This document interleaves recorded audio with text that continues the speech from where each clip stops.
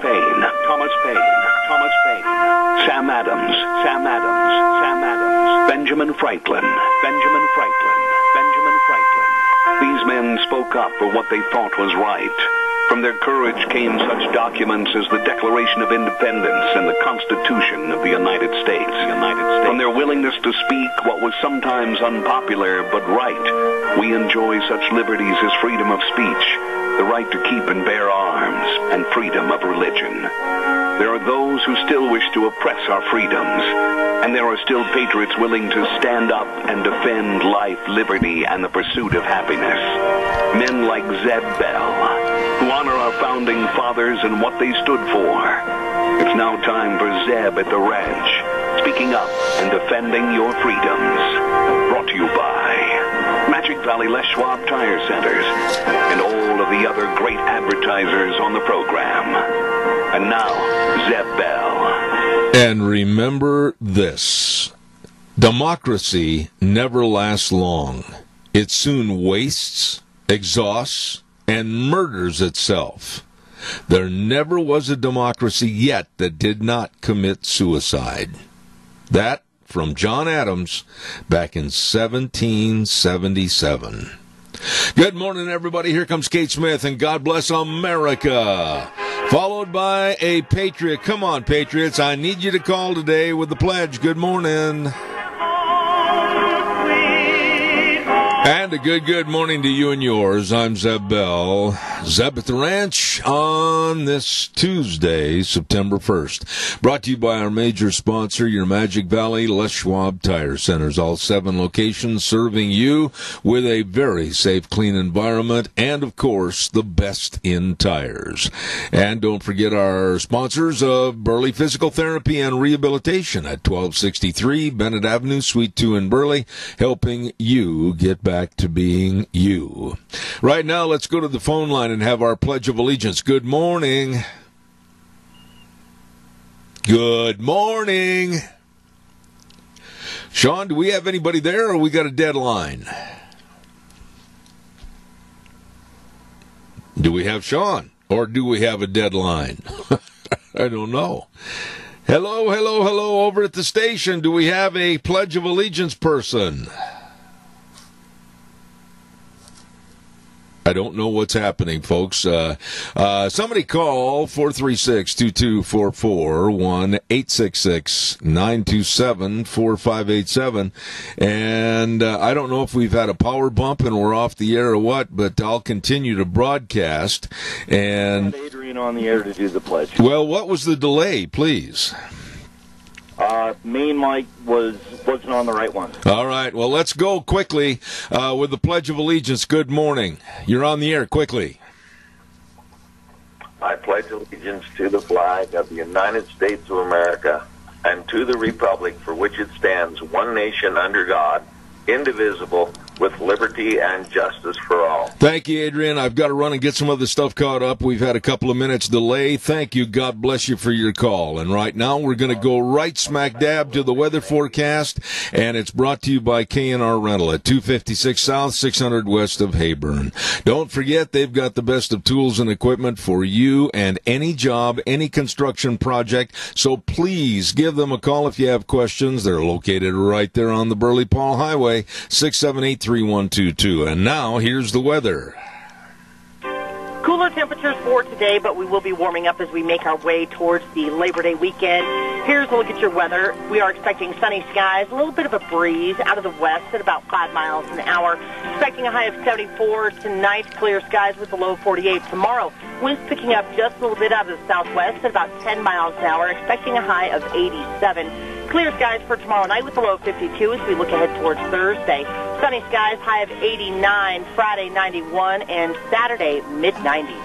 That's a look at your weather. 4-7-3. Gina, I appreciate it. And the weather, of course, brought to you by K&R Rental at 256 South, 600 west of Heyburn. Roger and the crew, they get there early in the morning because they know you got a job to do and you want to get it done with the best of tools and equipment on both a long and short-term rental at K&R Rental on the Burley-Paul Highway. Number to call, 678-3122. Caller, I'll be right with you. Do not go away. Promise I'll take your call in just a moment. I want to remind everybody, too, about our friends at Daryl's Cleaners. Kevin and Cindy have helped me for a long, long time with making sure that all my clothes look good. When I was on the rodeo trail full time, I mean, man, I'd go down there every other week when I flew back into town, hand them a great big bag of Rumply Crumplies, and they'd come back looking brand spanking new. Daryl's Cleaners at 1223 Albion Avenue in Burley. And if you don't have time to do your washing, they can do that too. Wash, dry, fold, you betcha, just like Mama used to make. And Daryl's Cleaners, 1223 Albion Avenue in Burley. Quick note, too, that these folks started early this morning, and that's, of course, Ramsey Heating and Electric at 2600 Overland Avenue in Burley. Number to call for all your heating, cooling, and electrical needs, 678-0459. And they have the honor of celebrating almost 7 complete decades of serving you. Open 7:30 to 5 Monday through Friday, where they have every day warm winters, cool summers for you. Ramsey Heating and Electric. Caller, good morning. You're on the air. Good morning, Zed. You know, the first thing I'm going to do is get me an airline ticket to Philadelphia, and then I'm going to go to one of those coal mines and go down 2,000 feet, and when I come back up, I'm going to know how to run a computer. Oh, really? Biden said I could. Why do you say that you'll know how to run a computer? You're losing me, Keith. Come on, help me quick. Well, because I don't know how to run one now, but he said if you can go down the mine 2,000 feet, you can learn how to run a computer. Uh-huh. So I'm just excited about it. Well, I'm going to tell you something. I don't like computers, and I know a lot of people are going to wrinkle their nose at me on this. I don't like computers. I don't like to be on a computer. I don't know that much about computers. I don't want to learn anything about computers. I hate it. I find it time-wasting to sit there and look at a screen. That's my attitude. And as far as going down a mine shaft 2,000 feet, not on your best day, Buckwheat. Never. I got claustrophobia, and I could not do that. Well, I guess I'm just going to remain illiterate. Okay. Well, listen, I appreciate your bringing everything to light this morning. God bless you, Keith. Thank you so much. I'll talk to you in a little bit. I got another call waiting. All right. I'm going to talk about that in a minute. Thank you. Thank you. Caller number 2, you're on the air. Go ahead, please. Yeah, Zeb, just one little comment here. I'd like to know what's causing the pastors for not getting into politics, because from where I'm sitting, if they don't, the Bible will soon be substituted by the Communist Manifesto. I'm going to tell you right now that I don't care whose feathers I ruffle. I know that many, many pastors are too afraid and too cowardly to get up in the pulpit and talk about today's problems and take a little time and effort and equate that to the Bible verses and prophecy that is in the Bible. And I really feel like pastors and church leaders are not, underline the word not, doing their job. I am not saying all, but I'm encompassing many into that statement. Well, they need to take advantage of the fact that we've got a president up there that's part General George Patton and Teddy Roosevelt, and they better take advantage of it. Well, it's about high time the pastor stood up and realized that with this so-called pandemic and the closures of many churches, people are straying away from church when at a time we need more religion, we need more faith, we need more prayer, and it's about high time the pastors really told the flock what's going on and what Christians need to do to fight back. And they're not doing this.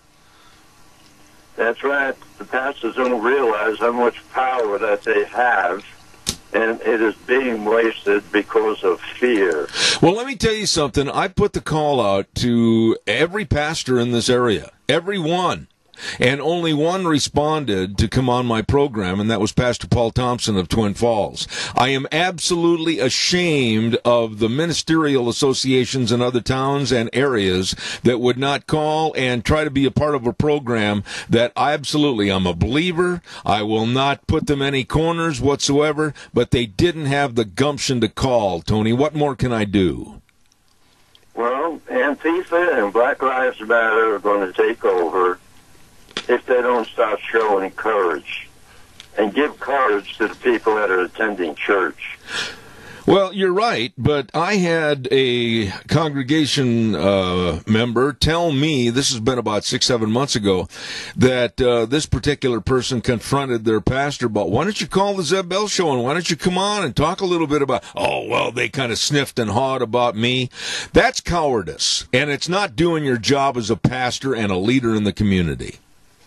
Well, this is how communism gets started and takes over, because people are sitting on their fat butts doing nothing. I'm going to lump those members of those various churches in that same sentence. I appreciate you, Tony, and God bless you for all your calls. I mean that. You always do a good job. Well, you stay on the phone. Just keep right on stroking, because we're with you out here. Yeah, and I'm going to say it again. Any and all pastors that want to come on my program and talk about what's going on today and talk about theology, etc., you're more than welcome. You've got an open door. Use it. Don't be a coward. There you go, Tony. Okay, thank you very much. All right, God bless you, man. Thanks. Calls welcome, 436-2244, 1-866-927-4587. Standby caller. Dino Septic Service. My. Fast, friendly service serving you. And they've got all the fancy new equipment. You know, they've got the cameras that'll go down into the pipes and survey the problem and literally find the problem, and then they know how to fix it. I tell you, these people are good. Septic tank pumping, septic tanks and drain fields installed, backhoe services, everything. Sewer and sink drain lines cleaned. Dino Septic Service. 436-6526 or 678-1638. You bet the best. Serving you, Dino's Septic Service. Caller, good morning. You're on the air. Well, I think a lot of the pastors have been neutralized, and unfortunately, a lot of this. The whole problem is that, you know, Marxist theology has been embedded into our churches, and, you know, there's old saying that Christians don't become communists, but communists become pastors and ministers. Unfortunately, that's true. And Marx, of course, Zeb said that religion was the Christian, Judeo-Christian religion was the opiate of the people and had to be destroyed. Yeah, so anyway, this is what's going on. It's, you know, clear back, what made this country great was the flaming righteousness coming from the pulpits of the churches. That was with Alex de Tocqueville when he came over in the 1830s from France to find out why America was such a great country. It was because of the ministers and the pastors that the flaming righteousness being preached from the pulpit. Well, hold on. Wait a minute. Adrian, listen to me. We have a time constraint. I can't have you just go on. I need to interject and also make some points here. I have said for a long time on my program that pastors, I'm giving them a forum. I'm giving them a forum so that their congregate members and others can hear them. We need to start talking about the ills in society, and there is no one better to talk about the ills and the curing through Christianity or religion through the Bible than having an open forum, but they won't take it. Well, that's unfortunate, but it's the day we live in, and people, I'm sorry, you see how people are cowered down accepting a lot of the lies? I'd like to switch subject. Maybe you want me to call back, but sometimes anyway. Well, I haven't got a lot of time. Just be very poignant and brief and tell me what the other subject is, quickly. Well, the biggest problem we have is just people are so neutralized to accept, you know, lies and distortions. And the ministers and pastors, unfortunately, have fallen for this too. And friend that just, you see all of a sudden these COVID-19 numbers have just jumped. Well, why is that? Because the hospitals are getting paid $35,000 if the person dies. I have a friend that's relative died of cancer. The death certificate says COVID-19. Now, this is going on here in Idaho, and so the hospitals have found a cash cow and on this kind of a situation, Zeb, and it's wrong, and it needs to be exposed. All right, well, I appreciate it. Your call on that. Wait. I've got a commercial break I've got to get in. It's a segment that I'm going to be doing next week, but with my own personal experiences right now this last 2 weeks, the last thing I want to talk about are hospitals. So thank you, Adrian. God bless you. I appreciate it. Thank you. Well, anyway, we got a serious problem.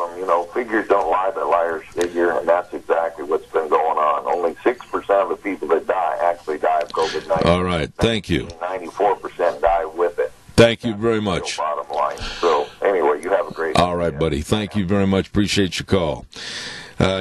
With my situation with my wife, and I'm not going to say a whole lot about it this morning. The last thing I want to talk about are hospitals. So let that subject go by the wayside today, please.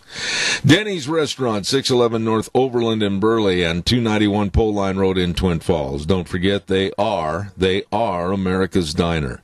And you talk about delicious food items. You go in there, let's say you're going in for breakfast, and you sit down, open the menu, and you go, whew, I'll never be able to make a decision. That all looks so good, and it is. Lunch, dinner, all the desserts, everything, and really nice people. Nice folks serving you at Denny's Restaurant, 611 North Overland and Burley, and it's really, really true, America's Diner.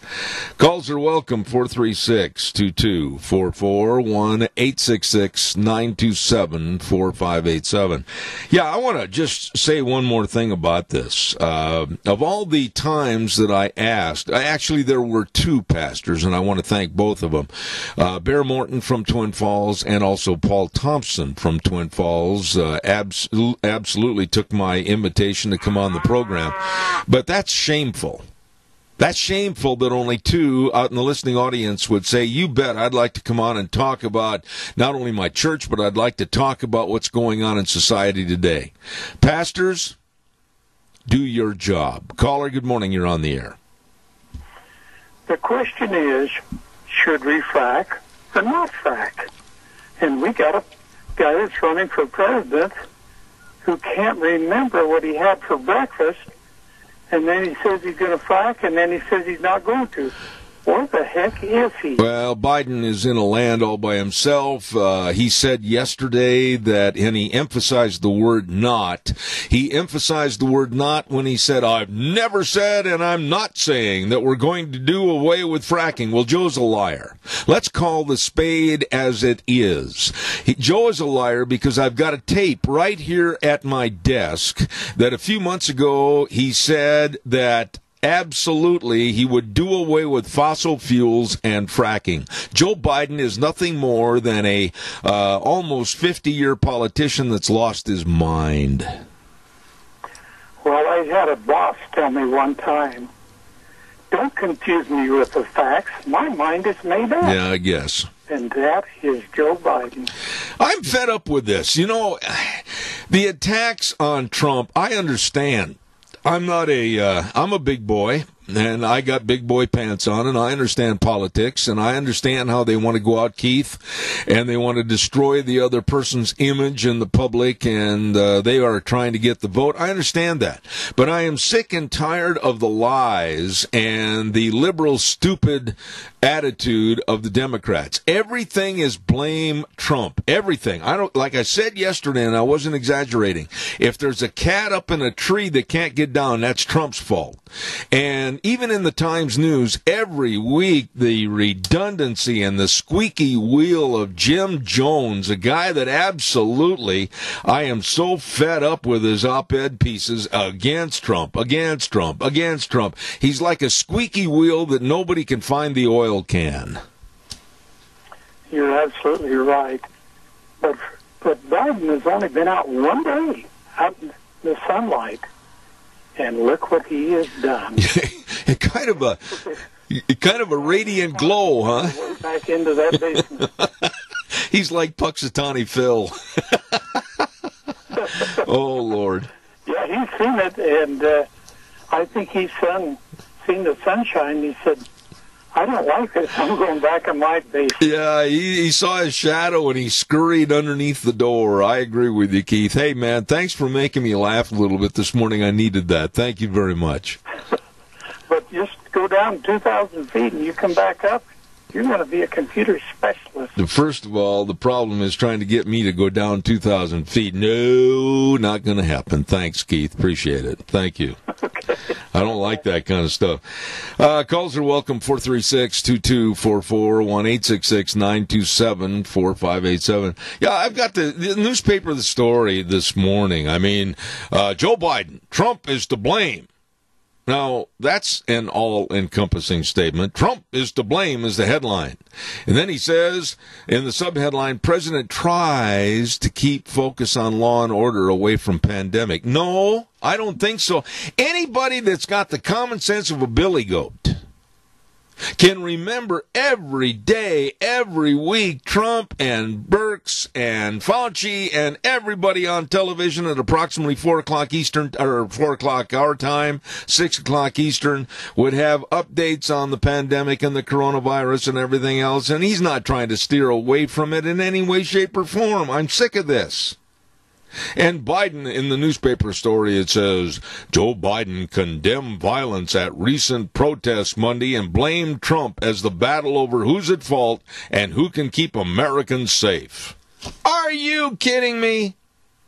Here's a little mole, a mole that emerged into the light, finally. And now Trump's to blame for all the violence? Really? Really? He says later on in the article he can't stop the violence because for years he's fomented it. Really? Is the American public that gullible that they can't see through this stupidity put forth by the Democrats and Joe Biden? Joe, stay in the basement. Read some old Life magazines. And don't run for president. Cancel out. Please. Ay, ay, ay.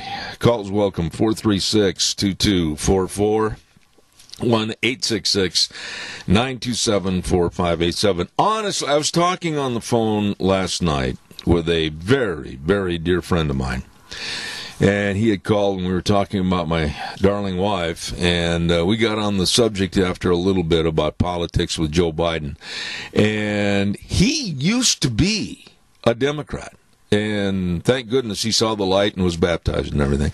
But he used to be a Democrat. And he said, this is the most phony election ever by the most phony of candidates in the most phony of conditions. And I agree with him. Don't forget, hey, later on this morning, we're going to be talking to a very dear friend of mine, and that's Jerry Zollinger. I've got so much respect for that young man. And they're going to have the 32nd annual production sale at Zollinger Quarter Horse Ranch on September 12th, starting with the preview at 10 o'clock in the morning, sale at 11, up at the ranch in Oakley at 1994 South, 180 east of Oakley. I had to study there for a minute and look, and my printing is sometimes lacking. Actually, my handwriting is pathetic. So I had, it's 100 east of Oakley. There you go. 1994 South, 100 east of Oakley. I tell you what, folks, just look for the ranch. I'm telling you, don't go by my coordinates. And you're talking about horses with minds that can think and talent and personality. These are top colts and fillies. You don't want to miss this sale. Zollinger Quarter Horse Ranch, 32nd annual, bit my tongue, 32nd annual production sale on September 12th. All right, time for you to give me a call, please, and discuss anything you want to discuss. 436-2244, 1-866-927-4587.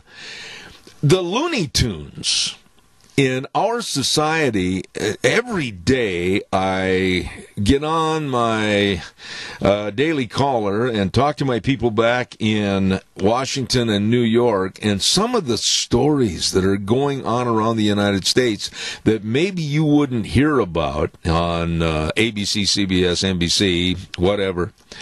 But in the name of cowardice, this is what it has to be. I'm going to give you 3 examples of how our country is just falling apart at the seams. In the name of cowardice, and they said they were doing this to protect the statues of Thomas Jefferson and Benjamin Franklin, a university in Kansas said, we're going to take them down. Now, they had been threatened by mob rule on that campus that if you don't take down those statues of Thomas Jefferson and Benjamin Franklin, we're going to do this, that, and the other, and we're going to vandalize them. But the school came out with a press release that said, well, to protect the statues, we're going to take them down.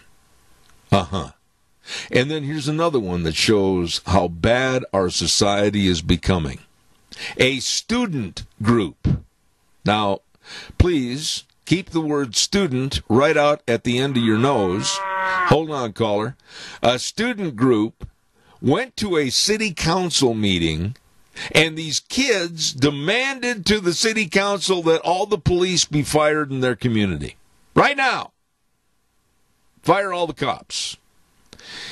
And then in California, the students in California, K through 12, are going to be taught what they call the 4 Eyes program. Like 4 Eyes, the letter I.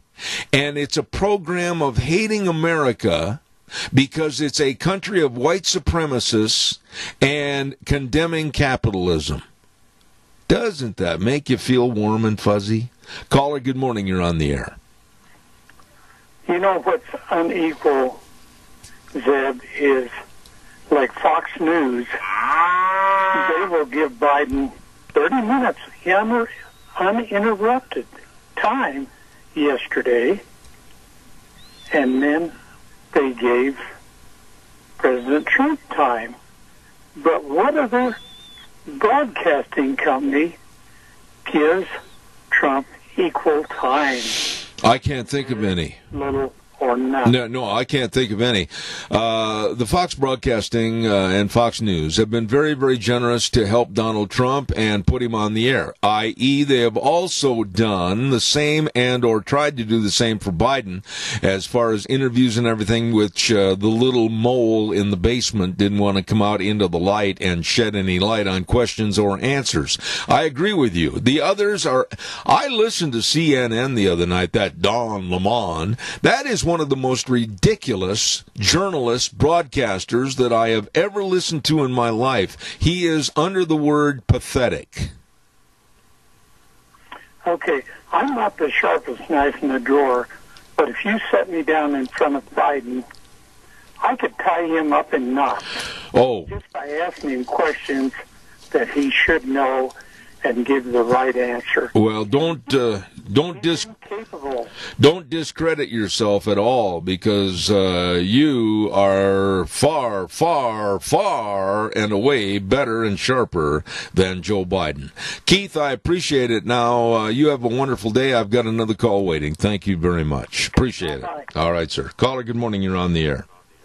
Good morning.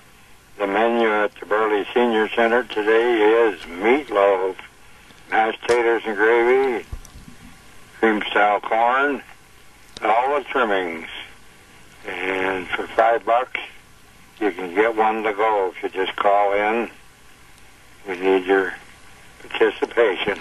I'll tell you what, meatloaf and the spuds and everything, after what I have had to fix myself the last couple of weeks, sounds delicious at the Senior Center. Joe, God bless you. Thanks for calling in. Thank you. Have a great day. You betcha. That's at the Senior Center on Overland. Let's support our seniors. Stop over there and have lunch, please. Caller, good morning. You're on the air. Good morning, sir. My friend. Hey, and I'd like to touch something on the senior centers real quick. Everybody out there that's got a garden, that's got produce that they can't use, take it to your senior centers. Donate it to them because they'll be more than glad to use it. Absolutely.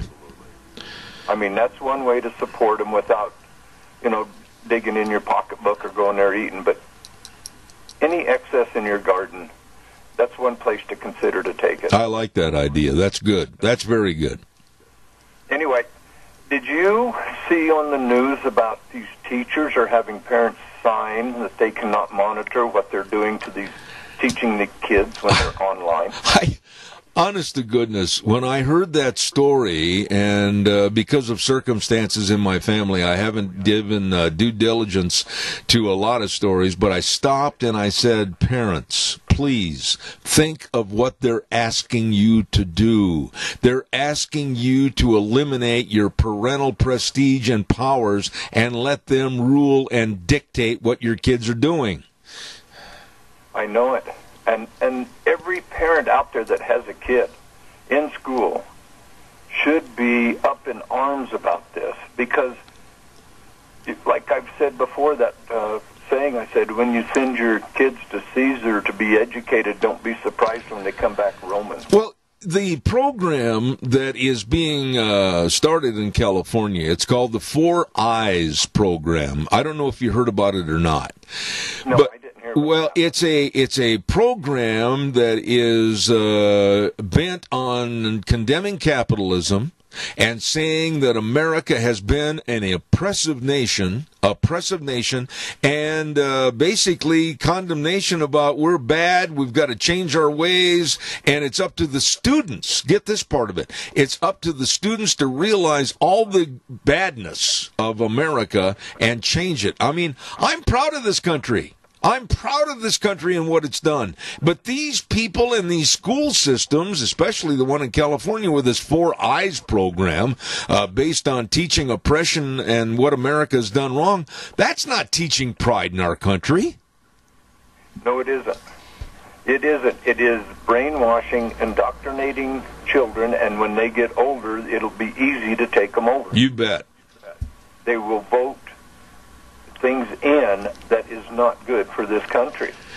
When they need to teach them true history, because when you make mistakes in life, most people try not to make the same mistake over again. That's right. And when history isn't perfect. I mean, there was only one perfect person that walked this earth, and they crucified him. You know, I've always equated, and bear with me, and don't giggle at my analogy here, but I've always equated our growth in this nation as to a pre-teenager with a whole bunch of pimples on his face.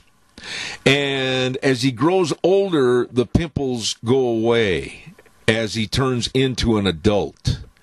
As this country grew, it had a lot of pimples. We made a lot of mistakes. But now that we're in this business of being a country for over 250 years, we've got a pretty clean face, and we have overcome a lot of the problems. Wouldn't you agree? I would agree. I mean, we are not a racist country. America is not a race. America is a combination of That's right. several nationalities. It's a melting pot. It is.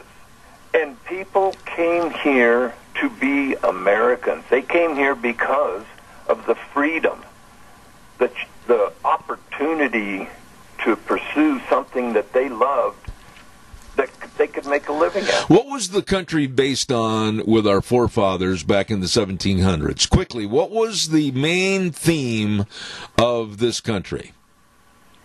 I didn't know I was going to have a test. Well, you are. Quickly. Was to be able to worship. And freedom. Freedom. The simple word freedom, right? And then the Constitution and all the amendments geared around that word, freedom.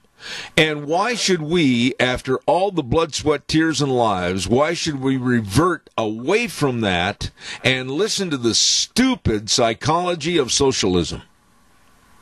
That's just it. And when the government took over the schools, that's when we started going backwards with our education. Yeah, that's right. It is. Because government doesn't want us to know true history. When I was in school, we was taught the Civil War was between the North and the South. But you look up true history, it was between Republicans and Democrats. And when the nation was formed, had they said, we are no slaves, there's no slaves, the South would have not come along with it. Yeah. So they made concessions to the South to get them in the Union. Can you think... Then, years later, when Abraham Lincoln come along, we tried to cure the slavery, and we did. Yeah. We stopped it.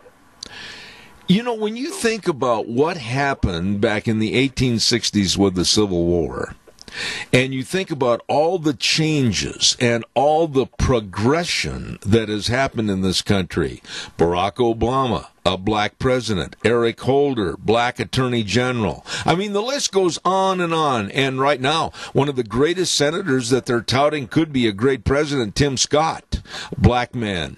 I'm so sick and tired of hearing about oppression and there's no hope and they have no opportunity. Are you kidding me? LeBron James could buy almost the whole state of Maine and Idaho at the same time. He's such a multimillionaire. I am sick and tired of hearing the crybaby attitude of, oh, we've been held under the white man's thumb. That is a bunch of bogus, and you know it. It is exactly right, and we hear that every 2 to 4 years when election time comes up. I tell people out there, okay, look at the history. Who freed the slaves? Was it the Republicans or the Democrats? Who let them vote? Was it the Republicans or Democrats? Who gave them citizenship? Republicans or Democrats? And Republicans overwhelmingly voted for it, and very, very few, if any, Democrats voted for those. You know, when you think about it, though, let's use a football game, an NFL game as an analogy here, real quick, and I'm running way late. Yeah. You get 22 guys on the field, 11 on defense, 11 on offense. Do you realize that almost 85% are blacks? And that tells me, in rough round figures, that out of the 22 guys on the field, defense and offense at the same time, we're talking about at least 17 to 18 millionaires playing football that are black on the field at the same time. Exactly. And they want to take a knee for this country for oppression. Well, I understand that they feel they need to do something. But my deal is, put your money where your mouth is. Amen. Are you on the streets trying to stop it, or are you just doing it on the football field for some recognition? There you go. Hey, quick, I've got to run. I got to get a weather forecast in. Give me your great spiel for the seniors. All right, everybody, let's go eat at the senior centers. Support them if you can. Donate to them. Go have some meatloaf, and you'll leave with a full tummy and a full heart. I love that. Nobody says it better. Thank you, Doug.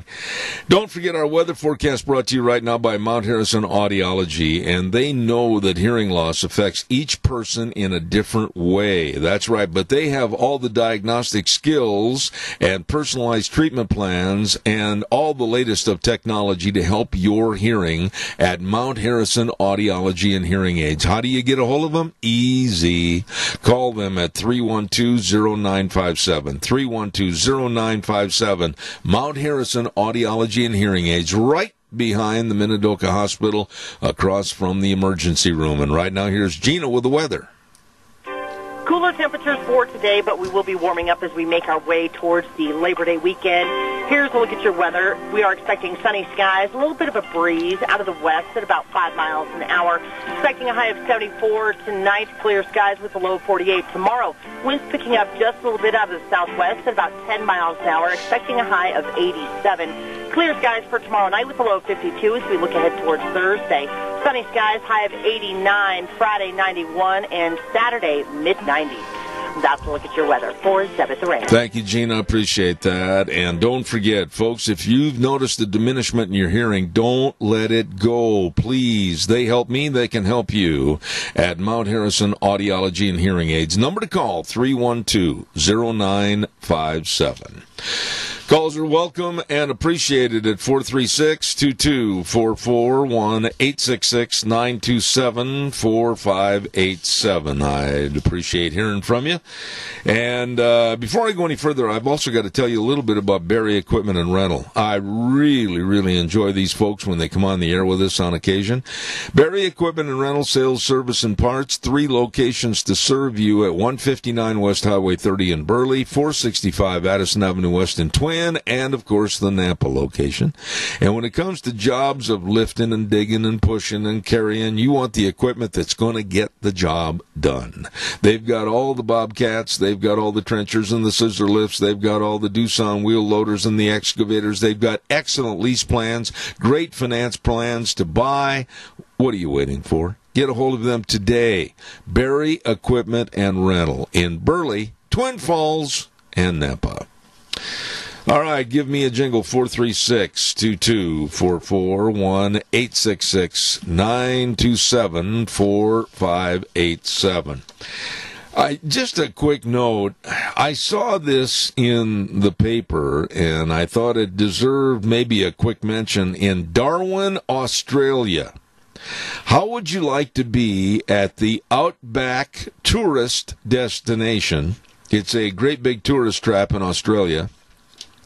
And they have a lot of outdoor experiences. You know, you leave the resort and they take the guides, take you out, show you all the black mamba snakes and everything else. Well, they caught at the Outback tourist destination, and this would make me want to stay in my room with the doors locked.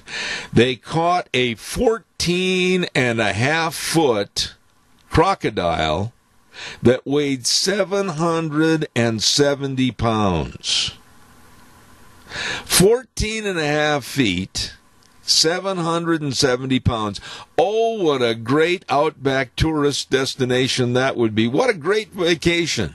What did you do on your honeymoon? Well, we ran away from a 770-pound crocodile. Oh, my goodness. There's a picture of it in the paper on a wagon. Now, picture a basketball net 10 feet up in the air, and then add 4.5 feet to that, and that would be that crocodile. Woo! 770 pounds. All right, give me a call, 436-2244, 1-866-927-4587. I'd like to hear from you. Homeland Security. For those of you that have not heard about this, they've had enough with Mayor Ted Wheeler in Portland, and they've given him a kind of a verdict that if you don't stop this nonsense of over 90 days, over 3 months of burning, looting, and destruction in Portland and endangering all the citizens, we're coming in. Caller, good morning. You're on the air. You know, your friend Doug and all your other good, great listeners who have wisdom like Doug does. Now, that really went home to me when he talked about the senior centers this morning. How many of us have a cornfield that they raised, and they have beautiful corn, but now it's come ripe all of a sudden, and what are you going to do with it? Well, yeah, there's sweet corn, and there's all kinds of the potatoes, and there's so many things that are raised, tomatoes in the gardens and everything. And like if a person just took a tenth of it, and gave it to the senior centers, oh, the money that they would save and how grateful they would be. Well, I got some beautiful Walla Walla onions. Oh, boy. If you've ever tasted one, yep, you'll never go back to anything else. You know, it's interesting, Keith. It's interesting about Walla Walla sweets. Every time I happen to get a hold of one, I'll cut them about a 1/4 inch thick and put them on a cheeseburger or something. Now, I agree a lot of people don't like to be around me after I do this, but I sure enjoy the taste of them. Oh, it's the most wonderful thing. You know, and if you wanted to, you could just eat it like an apple, and it doesn't burn or anything else. Oh, yeah. It's the most amazing thing, but the one downside of it is they do not store because they have so much water in them. I see. Well, there's a lot of things we can do to help other people, and there are a lot of people that do need help. Keith, God bless you. Thank you for your call again. That's a good idea. Thank you. I've got a plum tree that's just loaded with plums. Okay. And anybody that wants to come and get some, they do so. Well, that's plumb nice. Call me first. That's plumb nice. Thank you. I appreciate it. God bless you, Keith. Thank you. Bye. Calls welcome, 436-2244, 1-866-927-4587. There was a guy that called the other day, and I admit that the last 2 weeks I have not been in the best of moods. And he said, what are you talking about, mail-in balloting? He said, that's as safe as anything else. And I said, no, it's not. Well, you don't know what you're talking about. I said, yes, I do. And just yesterday, major New York newspaper and a journalist that talked to the Democratic operative that wanted to remain anonymous. Naturally, he's scared to death for doing what he did. He's kind of leaking a story with verification of honesty about the story. Said that the Democratic Party and the liberals in general have absolutely a plan to really disrupt mail-in balloting and make it a total fraud. I'm not making this up.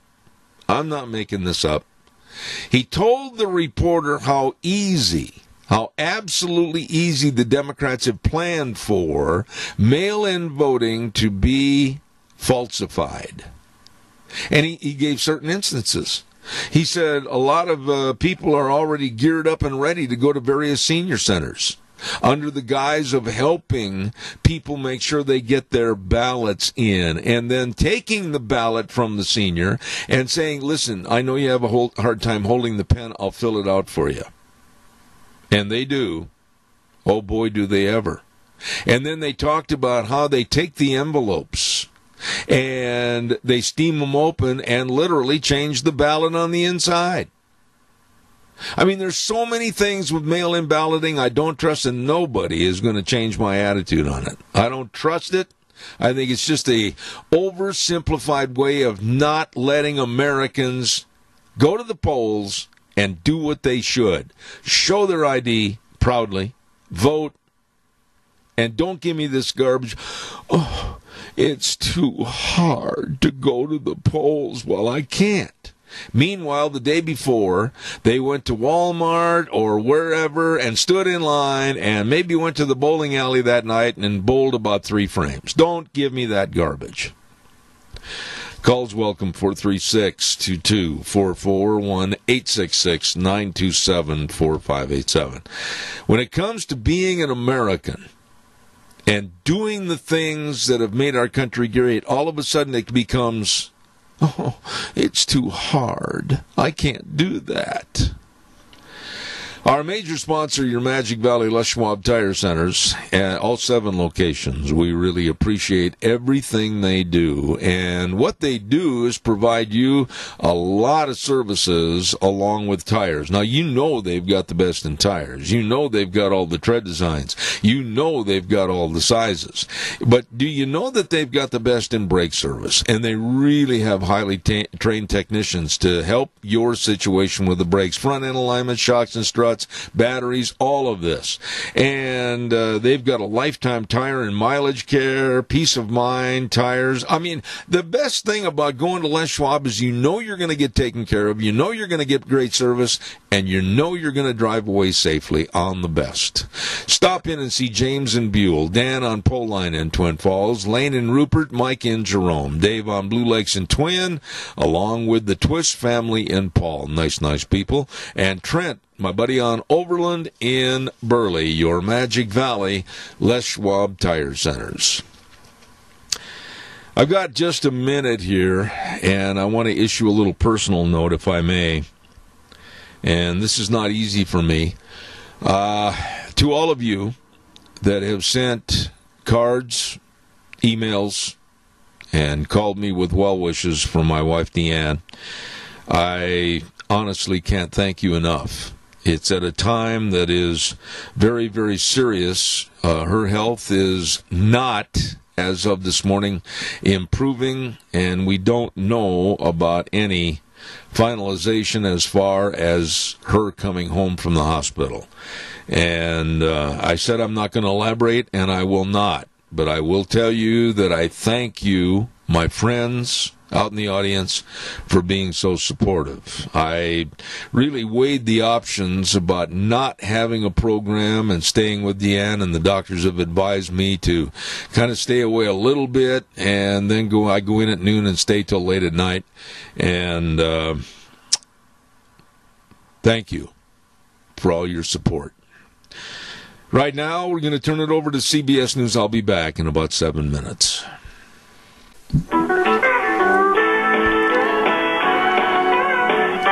And a good morning to you on a Tuesday as we start a new month. This is just unfathomable to me that we're already in September 1st. My goodness. Zeb at the Ranch with our major sponsor, your Magic Valley Les Schwab Tire Centers. Don't forget all 7 locations serving you in a very safe, clean environment and the best in tires. Your Les Schwab Tire Centers, you stop in and see them today. Along with Burley Physical Therapy and Rehabilitation at 1263 Bennett Avenue, Suite 2 in Burley, helping you get back to being you. Right now, Sean, can we have a good word for Western Waste? From the canyons of the Snake River and all across southern Idaho, we're all at your disposal. Western Waste Services, we care about our community, our resources, and this free land. Western Waste Services is lending a hand, always at your disposal. Western Waste Services. Western Waste Services, of course, you know about the route service once a week to come pick up your garbage. You know that they've got all the dumpsters if you're into cleaning your attic, your garage, or whatever. They've got them in various sizes. They'll drop one off. You fill it up. They'll come and get it. They've got all the porta potties. I mean, the list goes on and on of all the services they provide to you. Western Waste Services, you call them today, 734-6969. Wonderful people at Western Waste. When I mention wonderful people, it's a good segue because it leads me to talk to you about some more folks that really care and are there to serve you with flexible hours to serve your family. And I'm talking about Hanson Mortuary at 710 6th Street in Rupert. The number to call, 436-5636. Joel Heward, of course, family and staff, always there to serve you and your family the best of possible support and comfort. And don't forget, too, always upholding the highest ethical standards with unquestioned integrity. Hanson Mortuary at 710 6th Street in Rupert, and Joel Heward. And Joel also serving you and your family at Morrison Payne Funeral Home on East Main in Burley. Another quick note, and I feel really, really bad that we haven't been over to see him for a long time, and I'm talking about Nick Greenwell and all the physical therapists at Burley Physical Therapy and Rehabilitation at 1263 Bennett Avenue, Suite 2 in Burley, and the good folks that he also is in control of at Elite Fitness Center. Absolutely.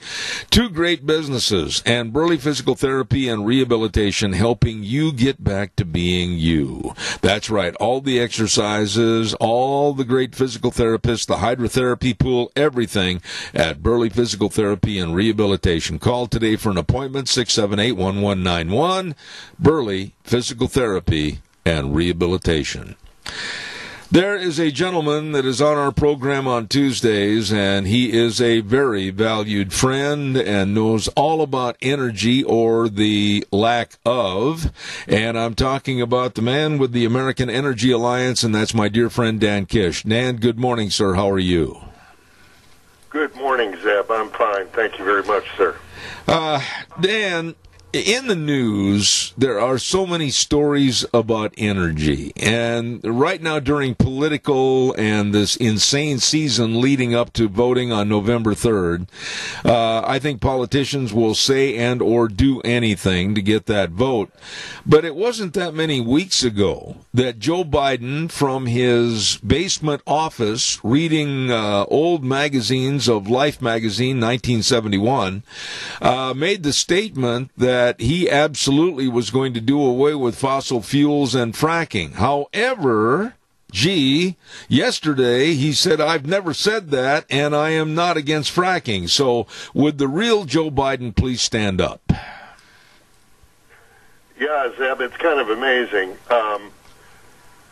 What we saw yesterday was him trying to backpedal on the positions that he and his party, frankly, have taken on America's energy independence, which we got last year for the first time in over 60 years. And we're finally producing more energy than we consume. And it's because of fracking and a number of other things.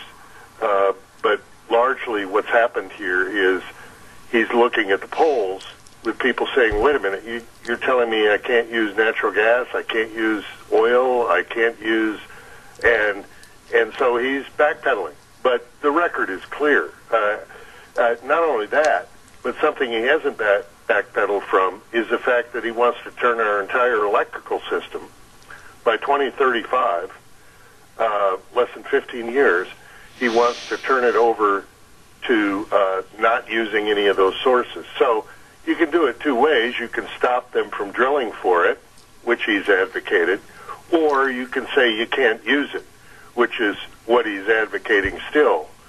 And it's fascinating because the whole reason that under Biden-Obama, we had a huge increase in production of both oil and gas in the United States, but it didn't happen on federal lands, on government lands, on lands they had any control over. It was basically despite them, not because of them. And it happened because there's a huge amount of private land in the United States, and people did what's in their own best interest and went out there and discovered oil and gas. We've got slews of oil and gas under our federal lands, but he wants to shut all that down. His plan calls for no fracking on federal lands. Well, if it's okay for private lands and state lands, why isn't it okay for public lands? They're denying the science.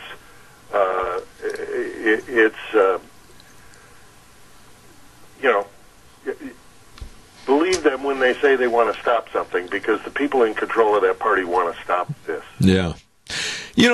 Help me. You have forgotten more about this subject than I'll ever know. I mean, I really treasure your knowledge. But when you start talking about banning fossil fuels, and you start talking about banning natural gas in 15 years, how in the world, and I know 15 years to some might sound like a lot of time, but how are you going to transition the biggest and most industrious and most energy-using nation? How are you going to transition that country in 15 years? Well, you're not, Seth. I mean, it honestly can't be done, or the cost of doing so would be so extreme that we might as well everybody should just not go back to work, because there's not going to be any work. You can't afford the sort of... we built our existing energy system over more than a century. The first oil well was drilled in Pennsylvania in 1857. We've drilled more oil wells in the United States and gas wells in the United States than the rest of the world combined. And yet, we're not running out of it. We're finding more and more and more, because that's what happens. When you drill, you find more. What they're talking about is everything from, transportation over the road, Yeah. big trucks. You're talking about our entire automobile fleet, which is, 200 million plus, including trucks and SUVs, which make up the increasing amount of our vehicles. You're talking about the way we generate our electricity. Yeah. And all of the end products that consume them. No more gas stoves. They're already doing that in parts of California. No more gas furnaces. You have to use a heat pump if it works. That's what they're talking about. I mean, the demand on just the natural resources to be able to forget about let's say we could do it. Where are we going to get the minerals? Where are we going to get the copper? Where are we going to get the rare earth minerals? Where are we going to get the lithium batteries? I'll tell you where we're going to get them, because we're already getting them from China. Yep. So we're switching from American energy policy to a Chinese energy policy. And if anybody out there thinks that's a good idea, they ought to go get their head examined, because they don't have our best interests in mind. And I'm sometimes just flabbergasted at the fact that we finally reach energy independence. We finally are all American when it comes to our energy, and these guys want to toss that all aside and hook us up with jumper cables to China. And they've got the other end of those jumper cables. Anytime they want to pull those off, they can do it. Yeah, absolutely. It just blows my mind when I get to thinking about the logistics. And there again, this is your bailiwick. But when you think about the logistics of telling the American public, if Biden and Harris become president and vice president, God help us all, but if they become president and are in power, then making an edict to the American public, okay, by 2022, all farms and ranches will have to get rid of all gas-burning vehicles, combines, swathers, tractors, pickups, etc. That's our schedule of cutback. Then by 2024, we're going to have all trucks mandated on the roads that have to be running only on clean energy. You can't schedule disaster like they're going to do.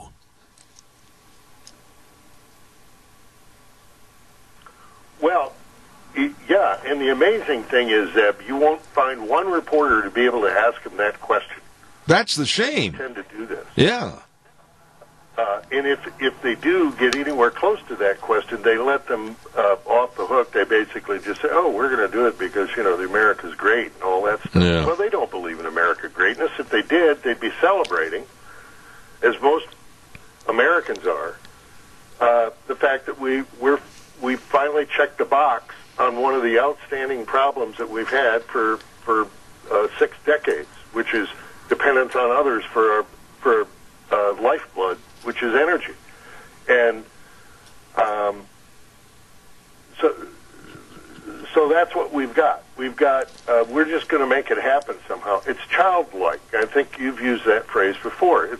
It's childlike. It's like, well, why can't we just do this without having any of the background to understand the physics, the engineering, the economics, the reality of how people live? I mean, I've got a 35-year-old tractor, diesel, and it runs just fine. They're going to tell me I can't use that anymore? Yep. There's plenty of people. Other folks have brand new equipment. All of a sudden, I've got to replace that with some battery-powered thing that I don't even know how it works or how I'm supposed to charge it or anything like that, and I'm supposed to absorb the cost of that. And those are just little problems that aren't real, that we're complaining about. No, they're real-life problems. I do not understand or comprehend how any governmental agency and or presidency can stand up there and look at the American public and say, well, you've got a 2005 pickup, and in just a couple of years, you're going to have to start getting rid of that and go finance a brand new $70,000 pickup or another new car, or to the farmers, they're going to have to get rid of all the swathers and the bales balers and the combines. I mean, I can't even fathom the multi-trillions of dollars that would have to be spent to try to go to a clean, what they say, energy impact versus what we have now. It just can't possibly work. Yeah, well, Zeb, this is the old broken.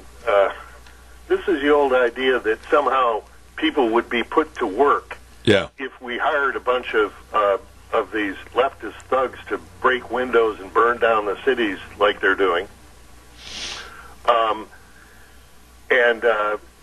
that's good for the economy, because if they destroy buildings and break windows, then we'll have to hire people to break windows. Well, somebody's got to pay for that, and basically what they're doing is taking perfectly good equipment that still has a lot of life in it, and saying no more to that. Not to mention the transfer. I mean, think about the cost to transform manufacturing, and again, all of it based on Chinese minerals and production capabilities and everything. It's just like, oh, there's no problem with China. Oh, they're good. We can make a lot of money by buying stuff from them. Instead of hiring Americans to do what they've done better than anybody else, which is produce energy to make us number one in the world.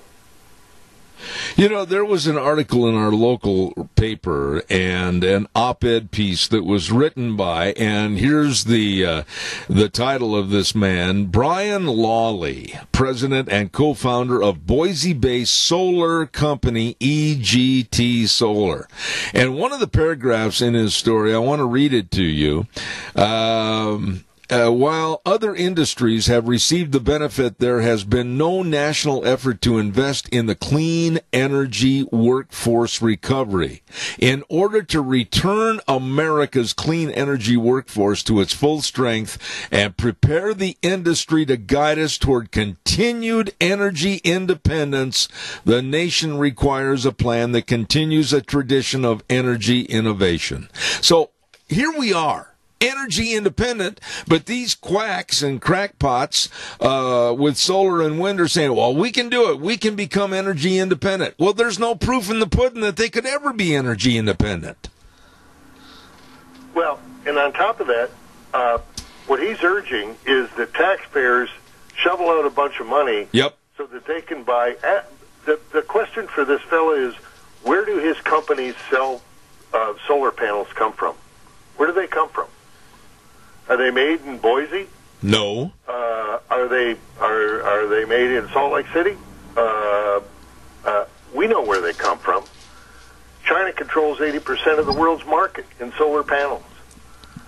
Most of the parts of the windmills that are being put up are the minerals, certainly, and many of the parts are made in China for the windmill. The inverters that change it from DC current to AC current are all made in China. These are electric devices. So, somehow we're supposed to, taxpayers are supposed to reach deep into their pockets to subsidize the installation of products that are all made in China, making them stronger. Yeah. We learned with the masks and the medicines that we've become highly dependent upon China. How about our energy? Add that to the list. That's what these people are urging, Seth. Do you see any change? Do you see any education as far as the American public is concerned, back on the East Coast or wherever, that they're understanding that green energy is nothing more than a old Western false front building? I don't see any breakthroughs, Zeb. I mean, it's really, really hard because the media just continues to pretend as though that side of the story doesn't exist. There are stories beginning to break out about this as people look at it. And this is going to be one of those issues, by the way, that I think all of a sudden you'll hear a bunch of stories about. because they'll have discovered something that's been right in front of their noses that they have deliberately kept from being revealed. But one story will break, and then that'll free up a bunch of other people to talk about it. But I think the president's been talking about it. I think some people have been talking about the fact that a green energy future is a red China energy future. And so you can either have American energy or Chinese energy. And it's kind of that simple. You know, let me ask you this final question. Well, first of all, its batteries, or most of its batteries. Absolutely. We have a factory here. Most of the batteries for Teslas come from China. Absolutely. We've got a quick call. Caller, you're on the air real fast. I've got limited time. Go ahead. Okay, how will this grain deal going to affect oil production? How is it going to affect oil production? Go ahead, Dan. No. Yeah, auto production. Auto production. Telling people the same way that telling people that they can't eat would affect food production. Because that's basically what they're saying, is you can no longer eat, and ultimately at the end of that is a farmer, and there'll be no market for his goods. So it'll affect oil production incredibly. Not to mention the fact that there's all kinds of taxes they'd like to slam on top of it to sort of snuff the life out of it. At the same time, they're stopping its demand. You know, I misunderstood the caller, Dan. This is a target on American oil and gas industry, just as they've targeted the coal industry before. Make no mistake about it. Absolutely. I misunderstood the caller. He said, how is it going to affect the auto industry as far as turning out all these electric cars and all these batteries? I mean, my goodness, I can't even think of the enormity of what's going to have to go through all the showroom floors. I'm sorry. I misheard, Zeb. I did, too. The auto industry, will increasingly turn to Chinese products.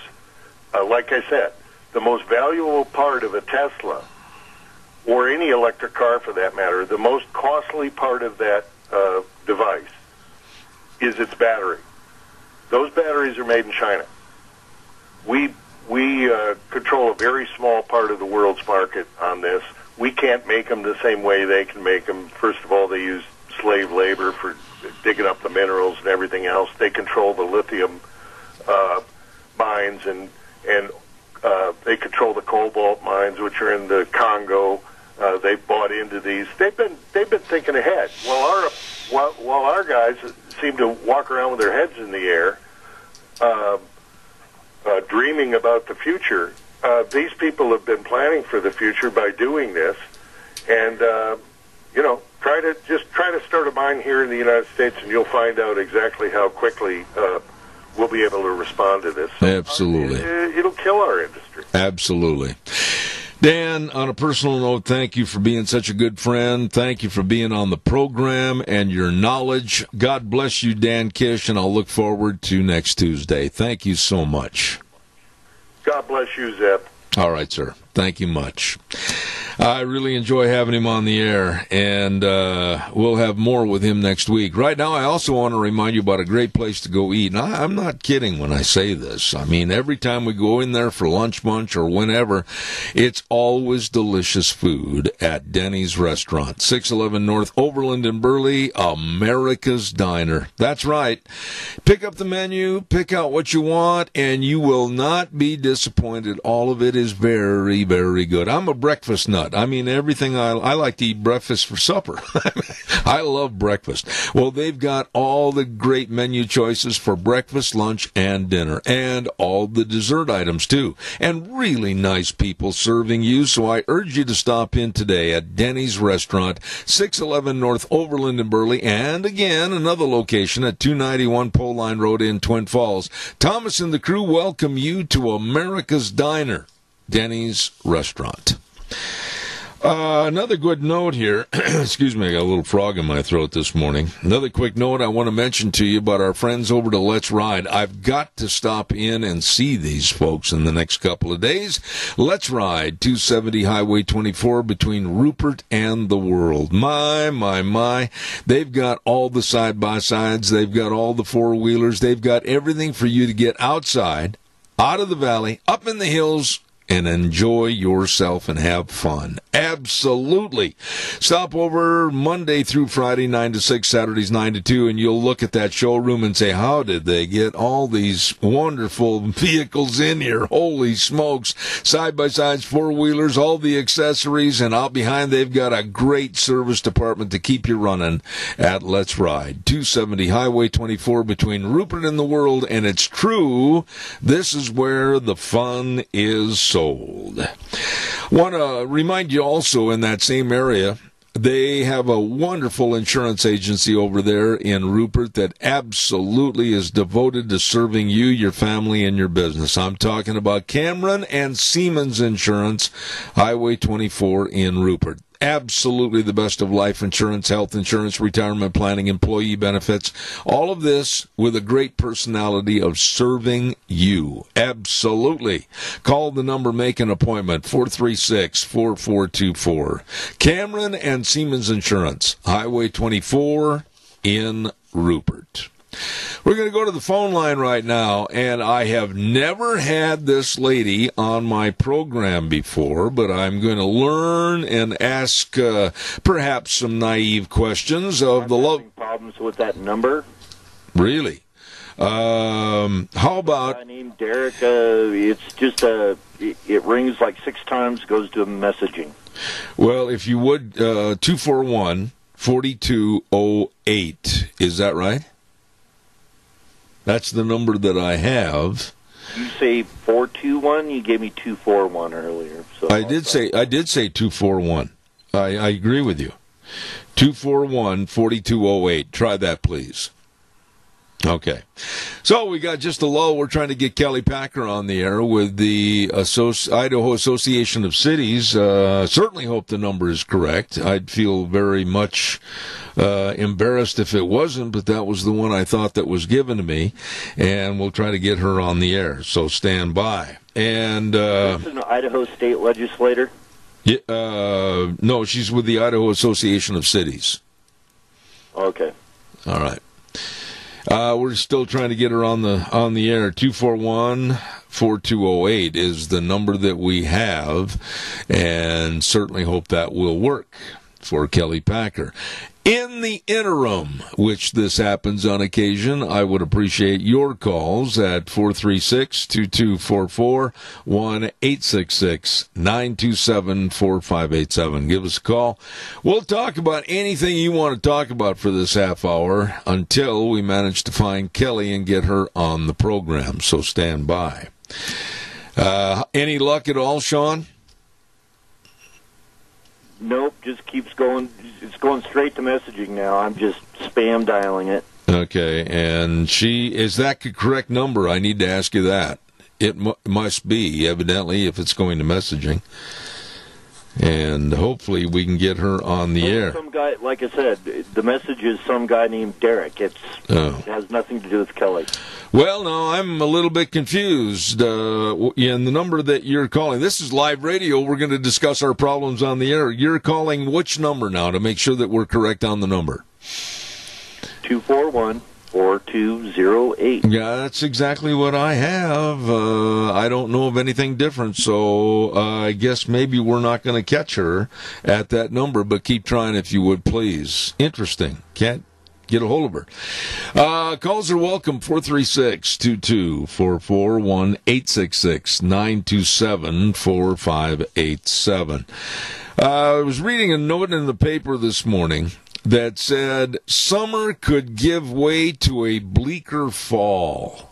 I don't know about the rest of you, but I'm really sick and very tired of all the negativity about news regarding the coronavirus, COVID-19, perhaps the fall flu season, the fall cold season. I've had enough. So far, everything is a part of life. Now, this COVID-19 is new, if you will, to the certain things to worry about. But how in the world, here's the first paragraph of this little story this morning. As the summer of COVID draws to a close, many experts fear an even bleaker fall and suggested that American families should start planning for Thanksgiving by Zoom. Oh, don't go anywhere. Oh, don't gather as a family. Don't cut the turkey. Don't sit there and pray. Don't give Thanksgiving. Oh, we got to be so careful. I've had enough of this. Absolutely enough. And then it goes on to say, but school reopenings, holiday travel, and more indoor activity because of colder weather could all separately increase transmission of the viruses and combine in ways that could multiply the threat. Again, I go back to the what ifs. We're so worried about the what ifs instead of the what is. I don't want anybody in the medical profession to call me and say, oh, well, we've got to be so careful. Why, we've got to quarantine ourselves. Why, we'll have to call Aunt Martha and Uncle Fred instead of going over there and having a turkey drumstick. I can't live that way. And I don't expect you to. You have to live all you can and milk all you can out of life. I have learned that so much more in the last couple of weeks. I believe we have her now. Thank you very much. The Idaho Association of Cities and Kelly Packer. Good morning, Kelly. How are you? Good morning. I'm great. Thank you. I thought for a minute we were not on the same page for this morning. Well, I'm not sure what I must be giving you a bad number, and I apologize for that. Oh, that's not a problem.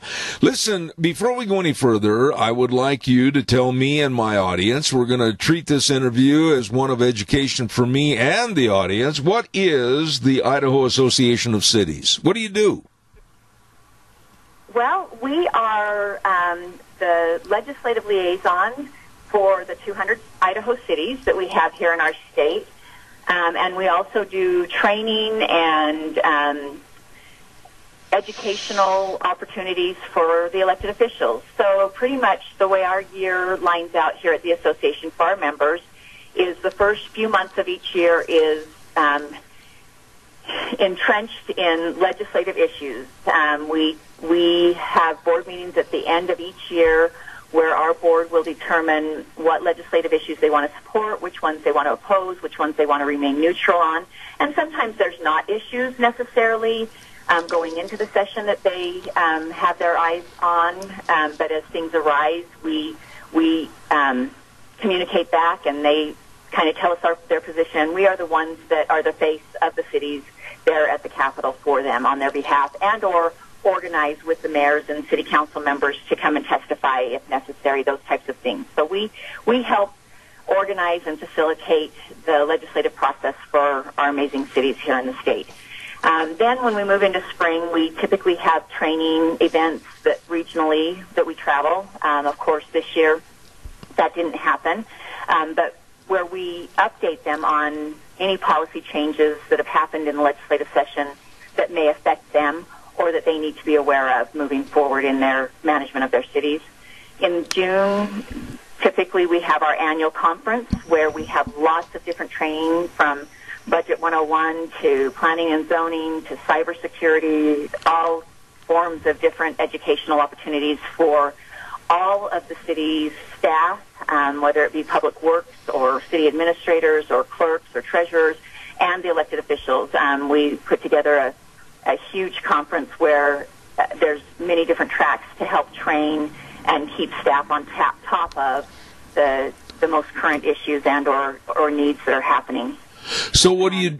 Then in the fall we do additional training and education. In election year it's typically the basics for the newly elected officials, but every year we still have training even on the off year where we focus specifically on any given item, either one that we've had a lot of questions that have arisen through the years over, or things that we've seen, or maybe changes that have been made at the state level that affect them.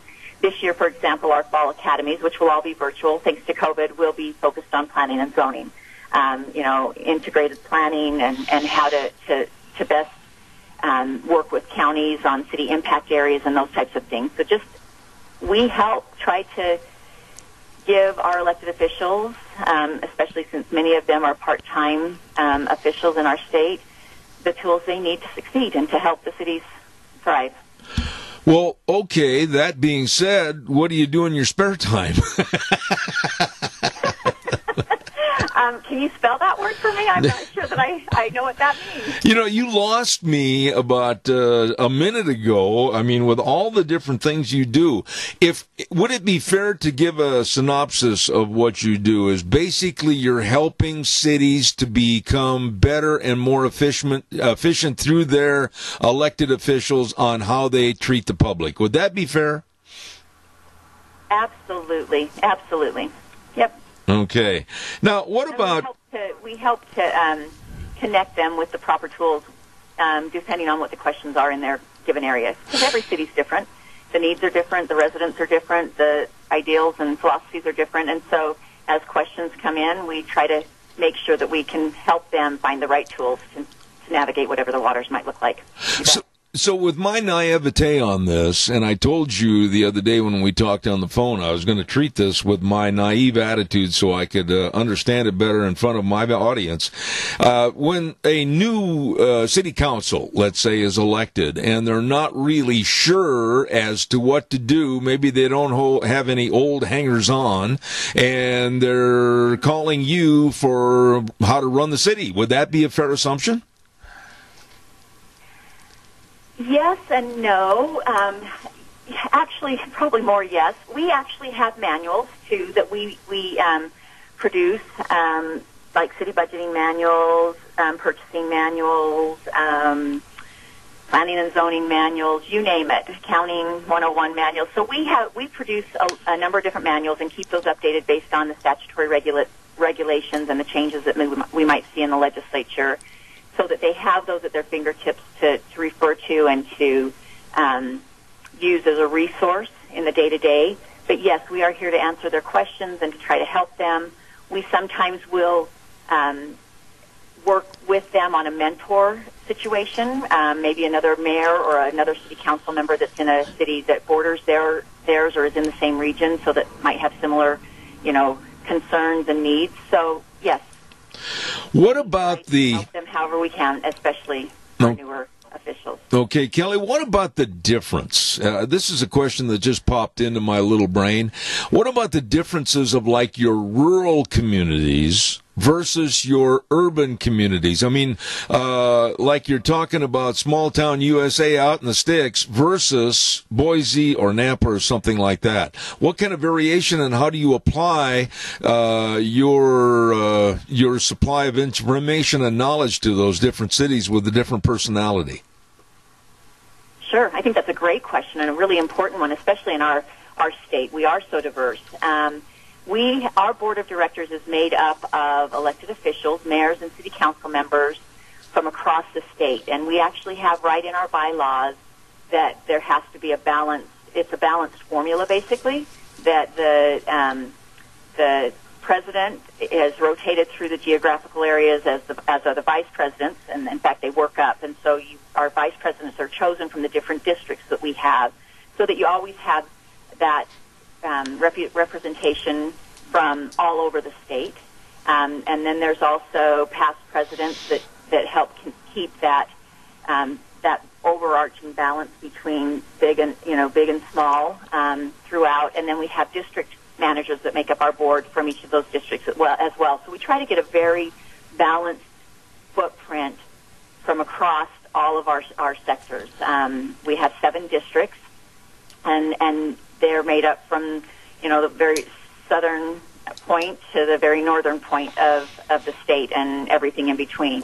And then that being said, at least me as a director here at the association, I don't know, I can't speak for past, but I started my civic service and what brought me here as a city council member in a very small town, small city in southeast Idaho, McCammon, Idaho, which is 20 miles south of Pocatello. Yes. So that has always been on my the forefront of my mind as I've served both as a council member and then as a legislator and now here. There's quite often when we're having conversations that I'll say, you know what, that's great. That's a great solution for, say, a Boise or a Nampa or a Meridian or Caldwell, but it may not be the best solution for, you know, say a Moise Springs or a McCammon or Rupert area, Rigby, any of them. You're right. So I do try to help as well, just from my own background, in maintaining that perspective, but we also make sure that we have a balanced footprint on the board. You know, I was raised in a small town, and I live south and east of Murtaugh, very small town, and it's always been my thought and consideration that rural towns, which are based very, very heavily still on agriculture and possibly will for a long time to come, that they don't get the voice, they don't get the support. They sometimes are kind of leaned on by the bigger cities that look at maybe manufacturing and other businesses coming to their locale. And I just am afraid of the rural towns and atmosphere in the state of Idaho being diminished. Is that a fair thought? You know, I think it's a fair fear, but I can say just from my own personal experience that I have not, how do I say this right?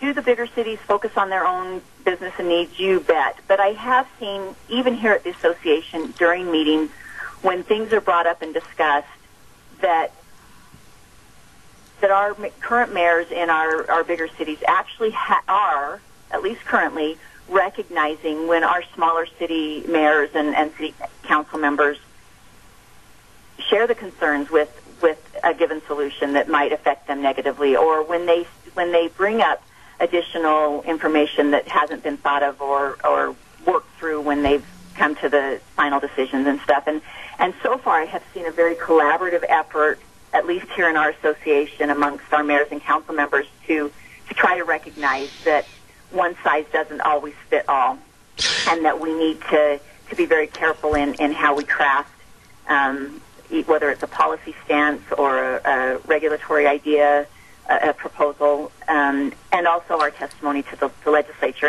And then to back up just a step, I will say that at least, again, from my experience being in the legislature, again, we still currently have, I don't know what the new redistricting will bring, but we still currently have a really good balance in the legislature of farmers and businessmen, rural and urban representation. So while you do have those louder voices sometimes coming from the bigger cities, I think that you have an equally measured voice coming from some of your smaller towns and cities demanding to be recognized and not squelched. So I have another thought that I wanted to ask you about this morning before our time runs out. And thanks to COVID and all the related problems, many, many industries are suffering, one of which is the tourism industry, which is a big, big amount of money coming into the state of Idaho.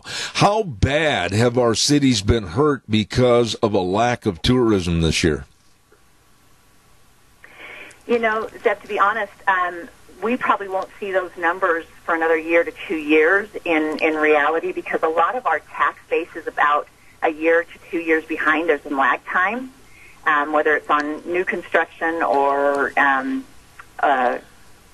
actual population rolls and industry. I do know that in some of, for example, in our transportation numbers and revenues that we've been receiving so far have not dipped the way we thought they would, but they do expect them to still probably take an 11 to 15% hit overall in the coming years, which will be a dramatic hit.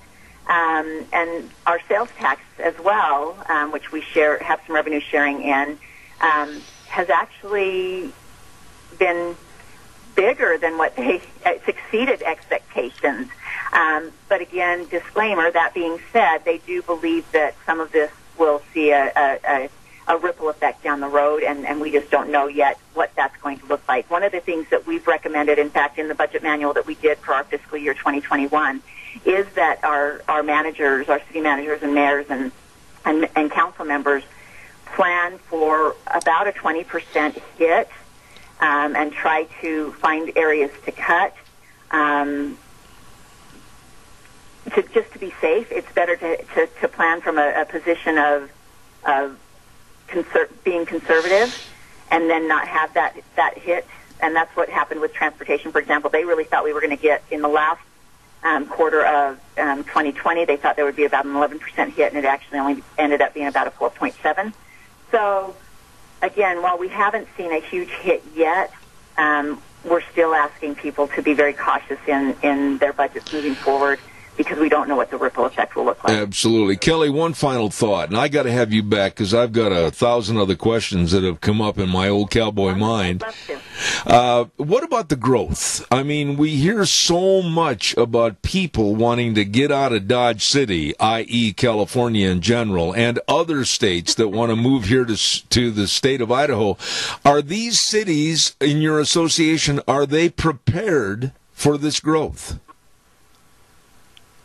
You know, that's one of the main reasons why our training this fall is going to be on planning and zoning, because we are one of the fastest growing states in the nation right now, because we have such a well-kept secret here. It's such a beautiful state and such wonderful people and so many great opportunities that you're right, people are moving here. And so we have really started focusing this year on helping our city officials with future planning and with making sure that they're zoning appropriately their areas, that they also, if they annex in, they're thinking long-term and what the consequences might be in any given area, planning for water and sewer needs, etc. So that actually is one of the main reasons why that's our focus this year in our policy training academies, is because, yes, they are aware, and we are trying our hardest to make sure that that they're not just thinking for today, that they are thinking long-term.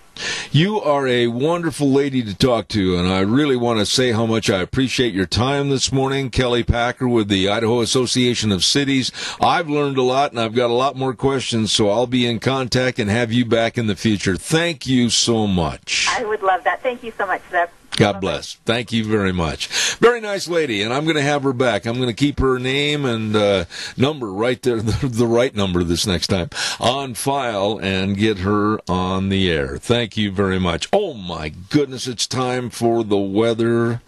The weather brought to you by the professionals. Who are they? Phillips, Oaks, Goodwin, Crane, and Company, providing accounting services to the Mini-Cash area for well over 50 years. I'm talking the best of tax return preparation, tax planning, business consulting, financial statement preparation, retirement planning, all of this and so much more.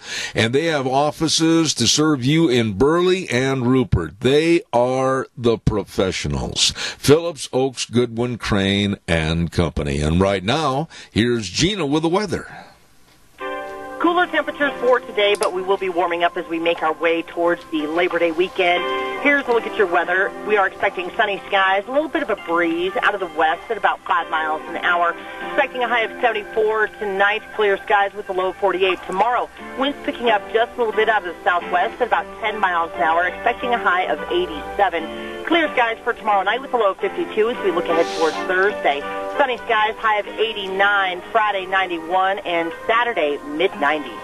That's a look at your weather for Zeb at the Ranch. Kind of a last gasp of heat for the summer, I guess. Good morning, and thank you, Gina. Appreciate that. Phillips, Oaks, Goodwin, Crane, and Company. Don't forget, offices at 1710 Overland Avenue in Burley and 625th Street in Rupert. They are the best at what they do, serving you, your family, and your business. Phillips, Oaks, Goodwin, Crane, and Company. Let's see. Coming up next hour, we have a dear, dear friend, and that's Dr. History, and I cannot wait to hear where he's going to take us back into the pages of history this week. He's always got an interesting story, and we're looking forward to it.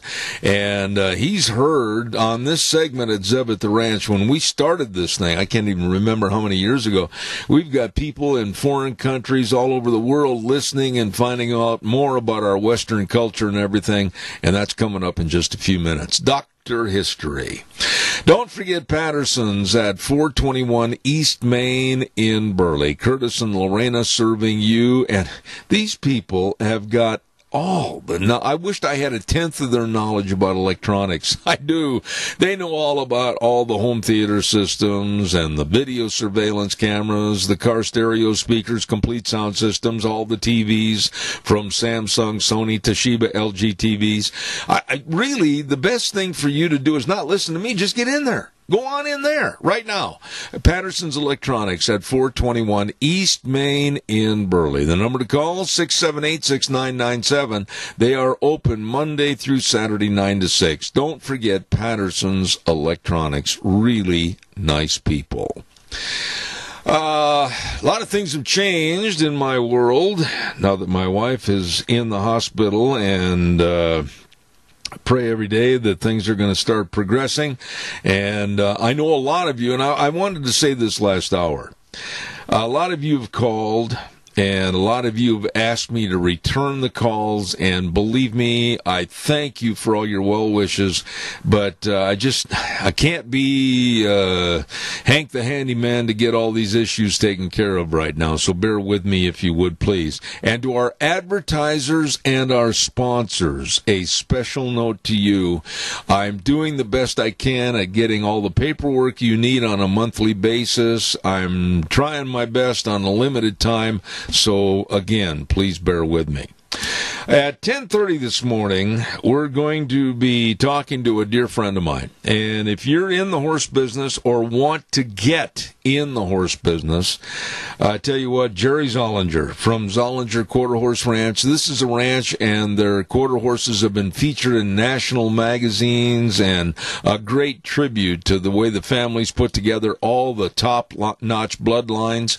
And we're going to be talking to Jerry about their sale coming up, their production sale coming up on September 12th. So don't forget that. Right now, I'm going to take a little break for about 7 minutes. I'm going to go let Dr. History in the back door, as a matter of fact, and we'll listen to CBS News, and I'll be back in a few minutes. Thank you.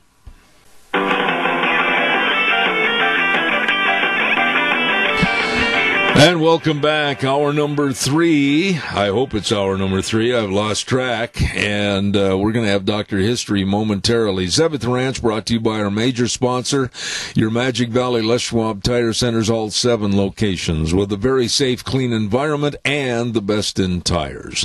Along with our friends at Burley Physical Therapy and Rehabilitation at 1263 Bennett Avenue, Suite 2 in Burley, helping you get back to being you. Want to remind you, too, about our friends, dear friends. They are such nice people, Matt and Kelly Wiggins over at Greystone Crossing. And Greystone Crossing is an absolutely beautiful place for seniors to live with their friends. It's a 12-bedroom home. Let me tell you, it's brand spanking new. I've taken the tour. Oh, my. They put a lot of effort into this, providing also 3 meals a day, plus snacks, plus housekeeping and local transportation. Great days at Greystone Crossing for seniors. Call them for a visit. 650-4979. 650-4979. Greystone Crossing Senior Living at 1221 21st Street in Hayburn.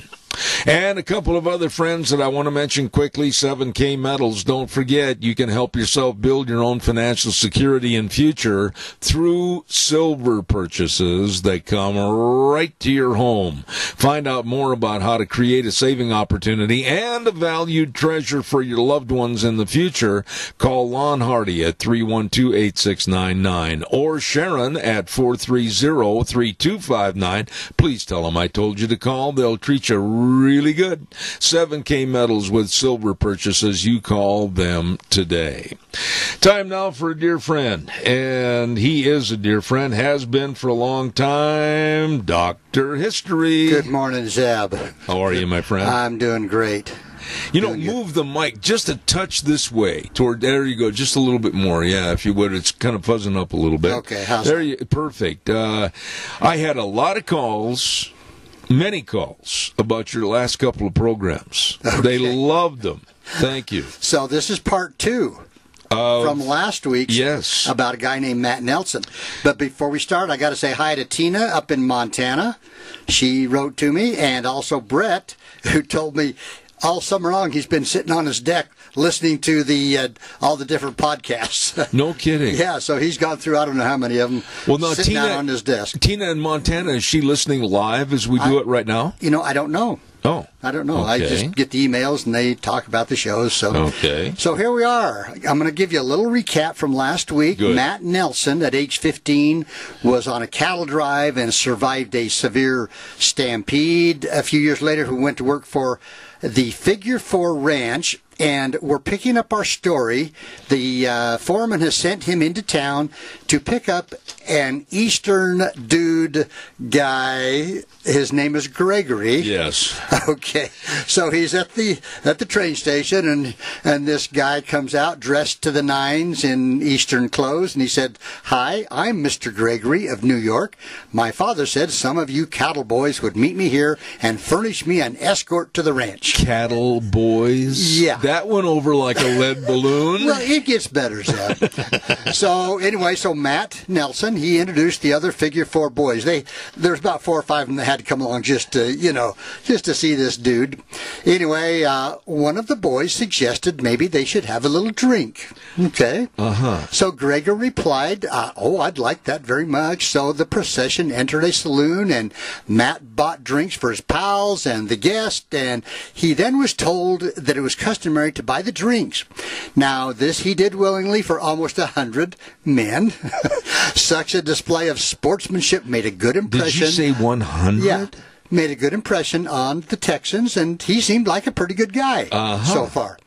Now, Gregory and the Figure 4 boys filed out of the saloon, and Matt and the guest walked over to the hack, or the buggy, and Gregory climbed in the seat. Matt untied the team, then got in the rig, picked up the lines, gave a wild yell, and whipped the horses into a galloping start, and the rig lurched forward. Gregory grabbed the seat to keep from falling off.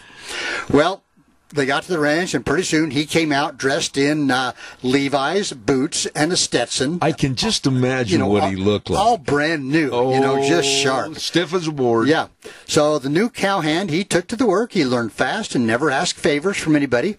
All of the Figure 4 bunch took a liking to Gregory, and soon they were calling him Greg. Really? Okay, so that's good. How old was this guy? I don't know.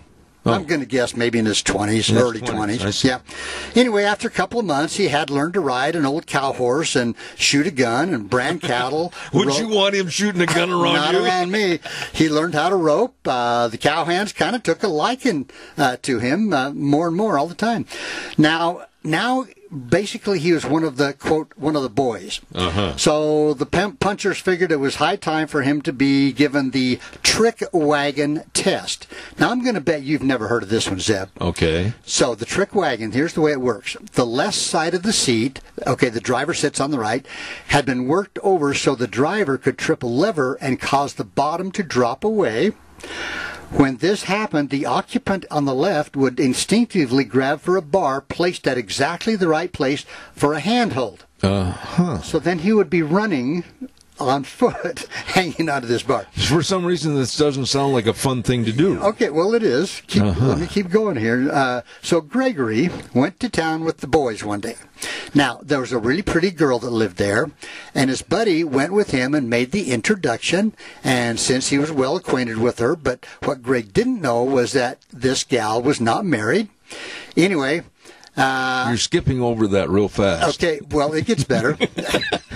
So he's in there. He's met this pretty gal. All of a sudden, a great big tough-looking fellow was to appear on the scene at just the right moment. He would have a 6-shooter loaded with blanks.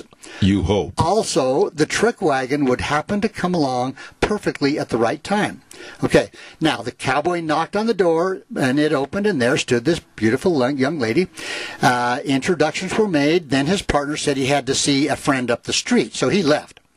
So as the cowboy walked away, the girl invited Gregory to come in. Well, he stepped into the room. Just then, a side door opened. In walked this huge, wild man with a 6-gun, and he's shouting, quote, "You're the one who's been trying to bust up my home." Now, our hero, Gregory, streaked out the front door. Just then, the Figure 4 rig showed up, and the driver yelled, "Greg, over here! Just jump on!" Just as the 6-shooter exploded 3 times, remember their blanks. Coming back You'd better hope he got the right ones. Coming back toward the girl's house was the cowboy who'd made the introductions. He stepped right smack dab in front of the bullets and went down with a pitiful cry. Okay. Now, Gregory glanced at his buddy sprawling there in the dusty street, and with a leap, he landed beside the driver on the hack. The horses were whipped into a gallop. 3 more shots split the air. The driver let out a wild yell and lashed the horses into a dead run. Now, most of the people in town were lined up on both sides of the street, whooping it up. They knew about it. Oh, yeah. Oh. As this chariot sped by, now came the time for the driver to trip the gadget. Oh, here we go. As everything under him dropped away, Gregory made a frantic grab for the handhold. His booted feet smacked the ground. He swung onto the bar, and for a short distance his feet were running, but he couldn't stay with the pace. Now, this tired-out youngster finally released his death grip on the bar, dropped beneath the rig, and while he was recovering, several of the Figure 4 cowboys rode up, had a good laugh as he sprawled there in the dirt. Gregory had passed the test. He was one of the boys now. Oh, that's a rough test. That is. I thought it was pretty good. Holy moly. Anyway, now we're getting back to Matt. He moved on into Indian Territory. In about 1902, he got a chance for more exciting work as a deputy U.S. Marshal. Uh-huh. So from a cowboy to a marshal. Matt Dillon. Yeah, so there was always trouble in a place called the Bokoshe or Bokoshe area. Does that sound familiar? How's it spelled? Bokoshe, and it's about 20 miles from the Arkansas I'm line. not familiar with that. So I believe it's just a small town. Okay. Anyway, it's not too far from Oklahoma, right in there close. So that's where he became a deputy U.S. Marshal. I see. Now, robberies were common. Banks drew outlaws like magnets. 7 miles to the east of Bokoshe, on the Kansas City Southern and Midland Valley Railroad, citizens of the little town of Panama were holed up for the winter. It was cold, and anyway, 2 men chose this time to replenish their bankrolls. So they blew a safe in the bank, robbed the post office. Someone in town saw them make their getaway on foot. Now, that's got to tell you something right there. Sometimes the stories you tell about crooks, they're really dumb. Okay, so they're running, all right. Now, Matt Nelson was notified, and he told Deputy Bill Gray he had a little job he might need some help on, and Bill came along to be his assistant. Now, learning that the bandits were afoot and had been seen leaving town to the north, the lawmen guessed that they would use the mile-long trestle railroad trestle to make their escape. So they jumped on the horses. Matt and Bill rode fast for the bridge to intercept the thieves. They tied their horses in the woods near the north end of the trestle. As they reached the tracks, Matt said to Bill, "Now, Bill, when we get toward the middle of the bridge, you step down and hide. I'll go a little farther and do the same. We'll let the fellows come on till they are in between us. Then we'll move in from both ends and make the capture." Well, it was dark night, and Matt was walking just a step ahead of the deputy. Anyway, Bill, he had stopped at the end of the trestle to wait, so they had the plan, and Matt went on alone. He figured there would be less chance of the outlaws making escape from the center of the bridge, where it was quite a drop to the bottom, so they weren't going to just jump off. Well, as he reached what he thought was about the center of the bridge, 2 fiery spots bobbed just ahead of him, the glow of cigarettes. Oh. Okay. So he quickly ducked down and waited with the 6-gun ready. And as the 2 shadowy figures passed him, he stepped carefully up on the tracks behind them and said, "Hands up, no false moves." The men froze, hands held high. And then he went on. He said, "Now just walk on and keep them up. Keep going till I say stop. My partner is up ahead, so don't try any funny stuff. You're between both of us and could never get away alive." The men walked along without saying a word. When they came to the north end of the bridge, Bill was waiting, gun in hand. Now they handcuffed the thieves and helped them mount Bill's horse. Then Bill mounted behind Matt and led the bandits into town. They took the prisoners into a building, searched them. Neither one had a gun. Wait a minute. They robbed a bank. Neither one had a gun. And neither one had a gun, and they were on foot. Yeah. So they were wearing overcoats, these big overcoats with big pockets. Yeah. And it was bulging with loot. in all their pockets. So picture this, Zeb. They have these big coats. Besides bills, there were silver dollars, half dollars, smaller change, including hundreds of pennies, and even postage stamps. How did they even run away? I don't know. Anyway, they dumped the loot onto the lap of the bankers and the postal employees and sorted it out, and the prisoners were sent to the penitentiary. You got to be kidding me. Dumb outlaws. Yeah. Okay. Now, horse and cattle thieves gave lawmen a lot of trouble in those days. Besides big-scale operators, there were those who only now and then stole an animal. Now, this isn't one I'm going to bet you have never heard of, because I never had. There was a lawbreaker called a quail netter. Quail netter? Yeah, let me explain. Oh, yeah. Okay. Now, there were lots of these men netting birds, especially in the brushy sections of southeast Indian Territory, and Matt was sent out to put a stop to it. So it was against the law to net quails. What year was that? About early 1900s. I've never heard that. I have not either. Anyway, he was ordered to run down a lead on a fellow that was suspected of netting quail. Now, this man was harmless, one who would never be thought as being very clever, in fact. Most of the crooks weren't. Well, Matt had to stalk him for quite a while. At last, he caught him in the act. Now, this is what he did. The fella had a net set up so as to form a U-shaped enclosure. Now, over this, another net made a roof. Now, from each end of the U, a long net fence fanned out for some distance. Now, this guy would get on a bald-faced horse, as quail seemed less fearful of a mounted person. Now, the netter, the guy, rode slowly back and forth, so as not to scare the birds into flight, so they wouldn't fly. They'd just keep running. Now, gradually, they were herded ahead and into the net enclosure. Then the man dismounted, moved in, carrying some of the fence wing netting. By now, the quail had lost some of their fear of this slow-moving guy, and they huddled under the shrubbery inside the trap, and he closed up the entrance. He had several hundred of the birds captured in the net when Matt walked out of the brush and made the arrest. Now, the netters, this is what they were doing. They were shipping the game, the birds, to markets in Kansas City and St. Louis, and something that was being done in many parts of the country in those days. But for some reason, it was against the law, and I don't know why. You know, I'm shocked. I had never heard that. Never. No. And so they were, pardon me, they were selling them to restaurants, right? Yeah, I suppose, yeah. I see. Anyway, but it was against the law. Is that called squab? I don't know that. I haven't heard that term. You've heard that, haven't you? I haven't. Somebody out there that knows that, give us a call. Yeah. Thank you. Go ahead. So anyway, we continue on. Hundreds of outlaws in the eastern part of the territory holed up in a place called the Cookson Hills. But sooner or later, most of them had to come out. One of the most popular places they headed for was along the Arkansas River in Fort Smith. Mm-hmm. So every so often they had to come out of their hiding, to head to town. And anyway, so Matt trailed a wanted man to Fort Smith, and he usually went straight to a place. You've heard of Belle Starr. You remember her? Yes. Oh, she had a daughter named Pearl. Well, and she lived in Fort Smith. And Matt would approach. His approach was something like this. He would walk in and say, "Hello, Pearl. I'm after so and so. Do you know where I might find him?" And Pearl would say, "Well, all right, Matt. You come back at such and such a time, and you'll find your man." And Matt would leave Fort Smith with his prisoner. Let's quickly call her. I've only got about 30 seconds. I appreciate your call. Go, please. You're on the air. Squab is pigeon. Thank you. Squab is pigeon. There you go. Did she say pigeon or chicken? Pigeon. She said pigeon. Pigeon, okay. I didn't know that. You can tell I'm not a connoisseur. Yeah, well, me neither. All right. Anyway, this Matt Nelson was a remarkable guy.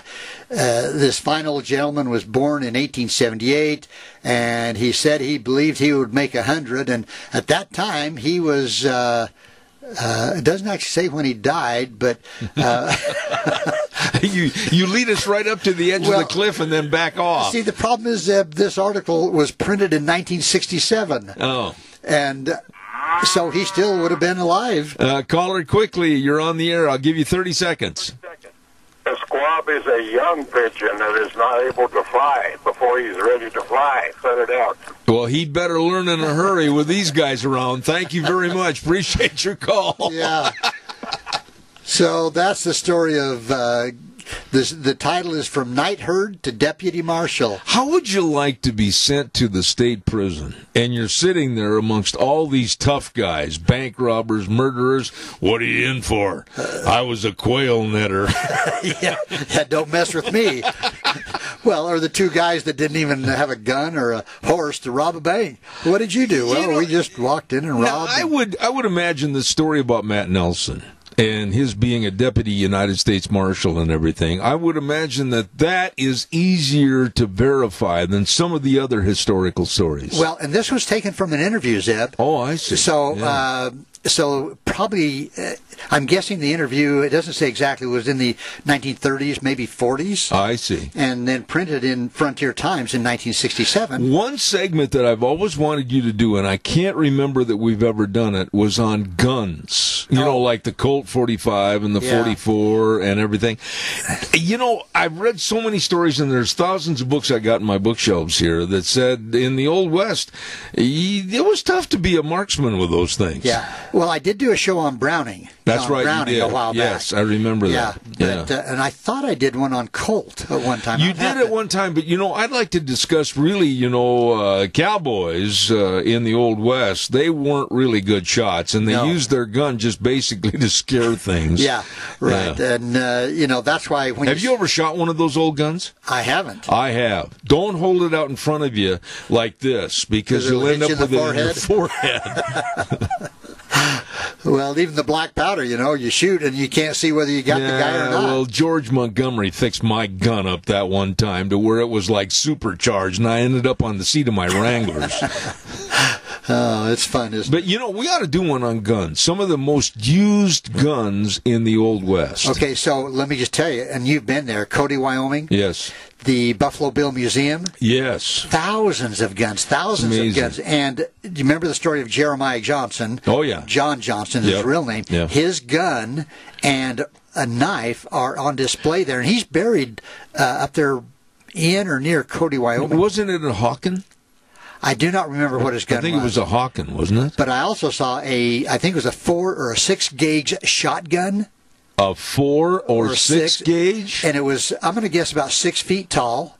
And the stock on the bottom was like a big piece of wood, and you placed it on the ground. You didn't hold it up to your shoulder. Well, how could you? You couldn't. So you placed it on the ground and pulled the trigger, and hopefully you shot How some many birds. trees got knocked down? I mean, for heaven's sakes. That would shoot a jet out of the sky. Oh, yeah. I mean, I don't know how many birds you'd get with 4 one shot. or 6 gauge. Yeah, it was huge. What were the... I didn't see the bullets or the shells. Oh, my goodness. But the shotgun shell at a 4 or 6 gauge. I can't even imagine. Yeah. But, you know, like the Colt 45s, you know, the opening that's always made me laugh, and I'll tell you this real quick, and I want you to respond, of Gunsmoke. Uh-huh. You know, where they step out in the street, Matt Dillon and the bad guy and everything, and the guns don't have any kick. Let me tell you from experience, and if there's somebody out there that disagrees, those things will put imprints in your forehead. I'm telling you, they'll kick. Okay, so Annie Oakley, first of her show. Yeah. She's standing on her gun, or her horse at a dead run, and she shoots at a target, right? Uh-huh. And when I was about 8 years old, I had a BB gun, and I forgot that it was cocked, and I shot that target. Really? Right in the middle of the TV. And so for several years, we watched TV. Everybody had a little dimple in their forehead. And my dad let me know that was not appropriate behavior. How long was it before you could sit down at supper? My dad and I had a very good discussion. God bless him. God bless my dad, yes. Oh, my goodness sakes. Really? You shot the TV? I shot the TV. Yeah. How old were you when you did this dumb thing? 8 or 9. Oh, my goodness. You and the Christmas Story. That's right. Yep. Oh, my. Hey, listen, what are we going to talk about next week? Quickly, I've only got a minute left here. I don't know yet. I've got a book on ghost towns of the Old West. Ooh. I might pick out a few. We've got quite a few here, don't we? Oh, yeah. Idaho. Yeah. So I may pick out a few stories about some of the ghost towns in the Old West. Let's do that. I think I will. I'll see what I can find. You did an excellent job. And by the way, whatever happened to Gregory? I don't know. Okay. But I think he really enjoyed what he was doing. Okay. If he went back to New York City, he might not have fit in real well. The cowboy in the continental suit. That's right. There you go. Yeah. Thanks, Dr. History. You bet. Ladies and gentlemen, that's Dr. History, and he'll be back again next week with more on Dr. History. Thank you. Lee's Furniture, Floors, and More. Don't forget 459 Overland and Burley with all your mattresses for a good night's sleep. You be sure and get a hold of them today. And while you're there, and you need anything as far as window coverings, blinds, shades, they got them all. They've got the largest selection of floor coverings, and they've got all your furniture. You name it, they've got it, and they are experts at beautification and the comfortization of your home. Jeff and the crew really pride themselves on answering all your questions and helping you at Lee's Furniture, Floors, and More, 459 Overland in Burley. You stop in and see them today. We're going to take a little break for about 3 minutes. I'll be back. Don't you go away. And now, back to Zeb at the Ranch on AM 1230 KBAR. To reach Zeb, call 436-2244 or toll free 1-866-927-4587. And now, here is Zeb Bell. Thank you very much, and welcome back on a beautiful morning. My goodness, September 1st, Tuesday, and I get a chance right now to talk to a favorite person of mine, and that's Jerry Zollinger of Zollinger Quarter Horses with their 32nd annual production sale coming up on September 12th. Good morning, Jerry. How are you? Good morning, old friend. How are you? I am great. You know, it's really, honestly, I mean this when I say it, it's a treat to have you on the phone because I get a chance to talk about my favorite subject, and that's horses. And you've got some of the best coming up on that sale September 12th. Tell us a little bit about the sale. Well, it's been a family tradition. We've had it, I think this is our 32nd one here at the ranch. We've actually had like 40-something sales. It's taken a lot of time to get a broodmare band built up to where they're at. You're just, I don't know why you throw me under the gun all the time, Dad, but it's just family-oriented, and we try to keep it family. We try to keep it, our customers and everything else is treated as family, so it makes it kind of nice to see everybody in the fall. You know, one thing I want to say about the sale and about these horses, and I've been saying this on the ads I've been running for you for the past week or so, is that these are horses. These are colts and fillies that have minds, and they've got talent, and they've got personality all bred into them, and they know how to handle themselves in rocky terrain. I mean, you've got some athletes out there. We do, and that's we kind of design the horse the way kind of the modern people is, I guess is how you'd say it. We don't have them big ranches anymore to ride them all day long, and so we try to put a mind on a colt that you can turn out for 6 months and go get back on them, and you left right off where they're at. And it's taken a lot of time, but that's kind of what we've designed is for the everyday person instead of just the rancher. And I'm not cutting the ranchers out because I wish there was more of them, but that's kind of what we've targeted. And put a little color and new blood and old blood mixed together, and it kind of levels things out. Jerry, let me ask you, there's the horse business, has taken a lot of changes and a lot of hits over the last decade or so. What about you? I mean, you're kind of, in a way, last of a dying breed to be a top-notch producer of top horses. I mean, there's not many of them left anymore, are there? No.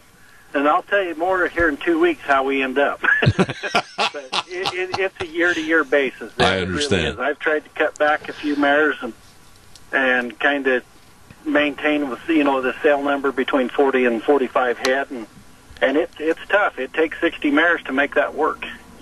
From getting one cut up or one hurt, but it's tough. The horses have taken a hit, but they're coming back. I see more and more people going down the road and stopping and petting horses, and I think they're finally realizing that that's another avenue out of this crap that's going on, and it's just a new way to get away from everybody and be able to enjoy life and think things through and have a clear mind when you're done. You know, Jerry, I don't think many people know or appreciate the cost of running a horse operation. I mean, the top-notch bloodlines, all the mares, all the feeding, all of that. I mean, it's not easy to be in that business. No, it isn't. And so you've got to. It's just like when I was picking up rodeo, Zeb. You don't get rich off of it, but you've got to enjoy doing it and love to do it and love the sport or love the horse. Right. And that's kind of what's kept us alive. Is we love these horses. We love to look at them. We love to see the growth. We love to see a smile on somebody's face when they purchase a new one. And I mean, that's what keeps you going. It's not to get rich, trust me. Well, let's talk a little bit, if we can, about the bloodlines. A lot of people say a horse is a horse is a horse. That's not really true. Tell us about some of the great bloodlines that these colts and fillies are from. I was fortunate as a kid. I rodeoed and competed on Leo Dry Speck of Pepper horses, which Dry Speck of Pepper was the son of Dry Dock. You cannot find them anymore. I can't find them. I can find grandsons and stuff like that, but that bloodline, that old stuff, it's gone. The Leos are gone. We're probably the highest percentage of Leos in the United States. I still have a Leo stud, and I still have some Leo mares, but they're getting old, and it's tough to replace them. And that is the backbone. That is what's kept this place alive, is that old blood. Yep. I say old blood, but, I remember them as like it was yesterday's, but they're gone. A horse only lasts 20 years or 25 years, in productivity. And so I've been fortunate. I've got some mares that's producing that's 27 years old still that's got a colt on their side and bred back. And that's because of the maintenance and the bloodlines on them. They last longer. The longevity's longer. You've been... The new blood, I consider the Pepto Boone's moles, the metallic cats, the highbrow cats, the most popular ones now. And they're set on the NCHA more than anything of what's new, And so I take them and cross them back to them old foundation mares and put some bone back on them and some muscle back onto them, and it seems to be working. So, well, what kind of customers, and I know the answer to this question because we've talked many, many times on the air and off, but what kind of customers really need to be attuned to your sale on September 12th? I mean, what have you got that's going to really zero in on certain customers? What are you providing? Well, most of my people, Zeb, come for the pedigrees. I see. And then they come because they've come for 30 years for more than more than not, and then they come because they've been good horses. They've been good minded and they've been able to do what they need to do. They're kind of an all around type horse, and that's kind of where the people that we get new ones every year. We've got a call with a question. And we find something new every year that somebody needs. So okay. Try to put a little bit of new into it. So, Jerry, we've got a caller with a question or a comment. Caller, quickly, you're on the air. Go ahead, please. Yes, I'd just encourage you to keep doing what you're doing. We need people like you out there. And especially if Biden gets elected, we'll probably all be riding horses with his energy program. Well, I'm hoping that don't happen, but aren't we all? We're going to go as long as we can go, that's for sure. Jerry, and thank you, caller, for that comment. That was nice. I appreciate that. Yeah, Jerry, tell us a little bit about past successes. I know that you've got a lot of colts, a lot of stud colts and fillies that have gone on to be really top-notch horses in different respected fields. Tell us about some of those. Well, the one that comes to mind right off the bat, I raised a colt here a few years ago and put him through the sale. He was by our Bodie's or Blue horse and out of a Poco Blackburn bred mare. And I'll get to her in a minute, but the kid out to Malda, Cody Smith, has been very successful at that horse. I bet he's won over $150,000 heeling on him. Oh, my. And, I don't brag much about him, but that kid's done it. He's done it all from himself, and he's made a horse out of it, and he's made a career out of it. He's training rope horses now somewhere, and that's one success. But a lot of them go to the arena, and a lot of them are showed as rope horses and barrel horses. had a few in the barrels, but most of them's been rope horses, calf horses, heel horses, and then they turn around and go on the weekend and go for a ride on them. But that's one that stands out more than anything. You know, I've been pleasured to know your family for a long time, and the care and the love and the just absolute feeling of pride that you exude about your horses. And give us a little background on the sale. How is it structured? What's going to happen on September 12th?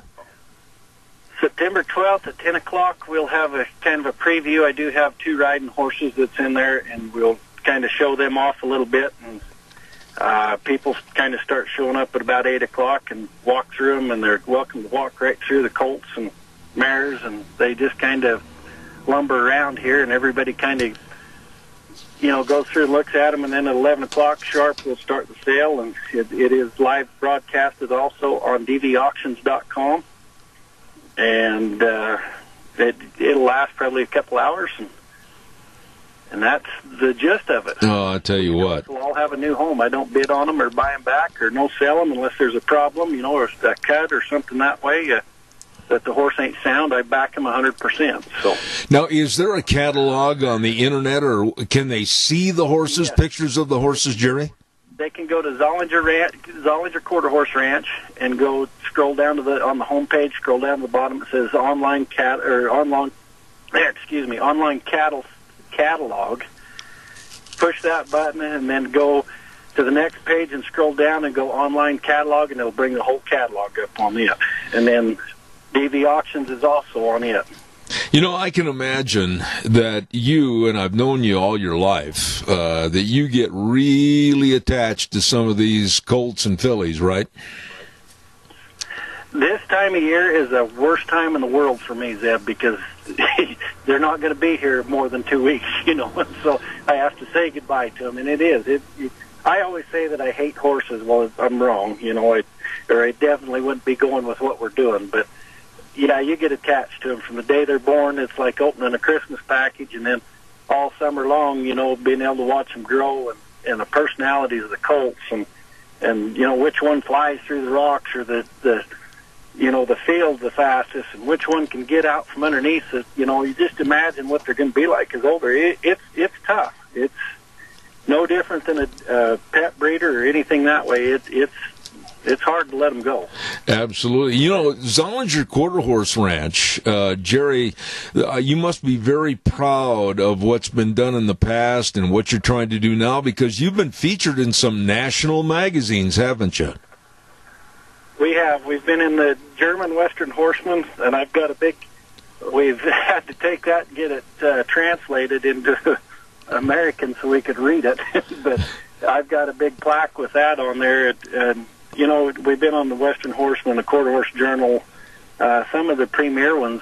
And, and it's an honor. You wouldn't think, a magazine, I don't get to read very much, but you don't think it's that big of an honor until you start reading through it and reading your article, and and it is. It's an honor to be able to have such good bloodlines and be able to keep them going. American Quarter Horse Association. Absolutely.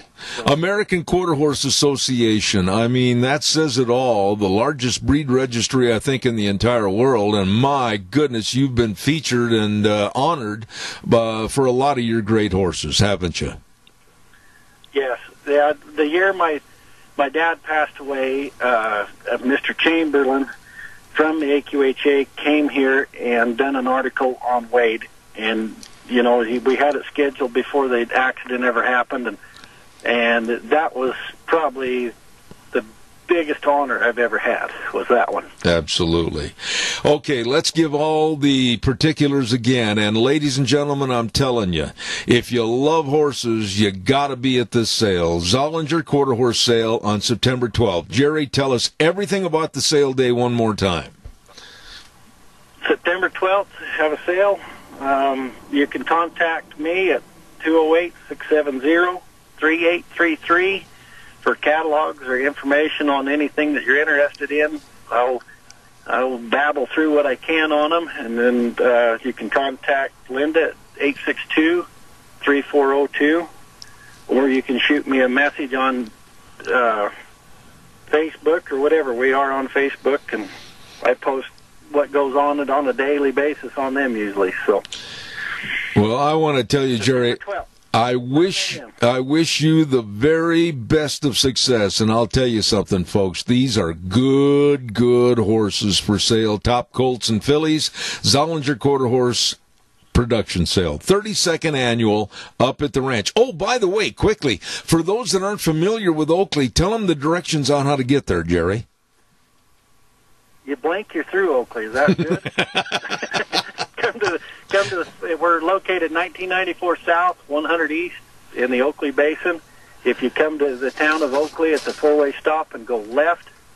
Stay going straight east for 4.5 miles and go south a quarter of a mile. We're on your right. Jerry Zollinger, not only one of the top quarter horse breeders in the United States, but a dear friend. God bless you, and I hope your sales a jam-up affair. Believe me, Jerry, thank you. Thank you, Zeb. I appreciate everything you do for us. All right. God bless you and your wife. God bless you. Thank you very, very much. I've known that young man for a long time, and I have the utmost respect for him and his love of horses and the quality of the horses that they have.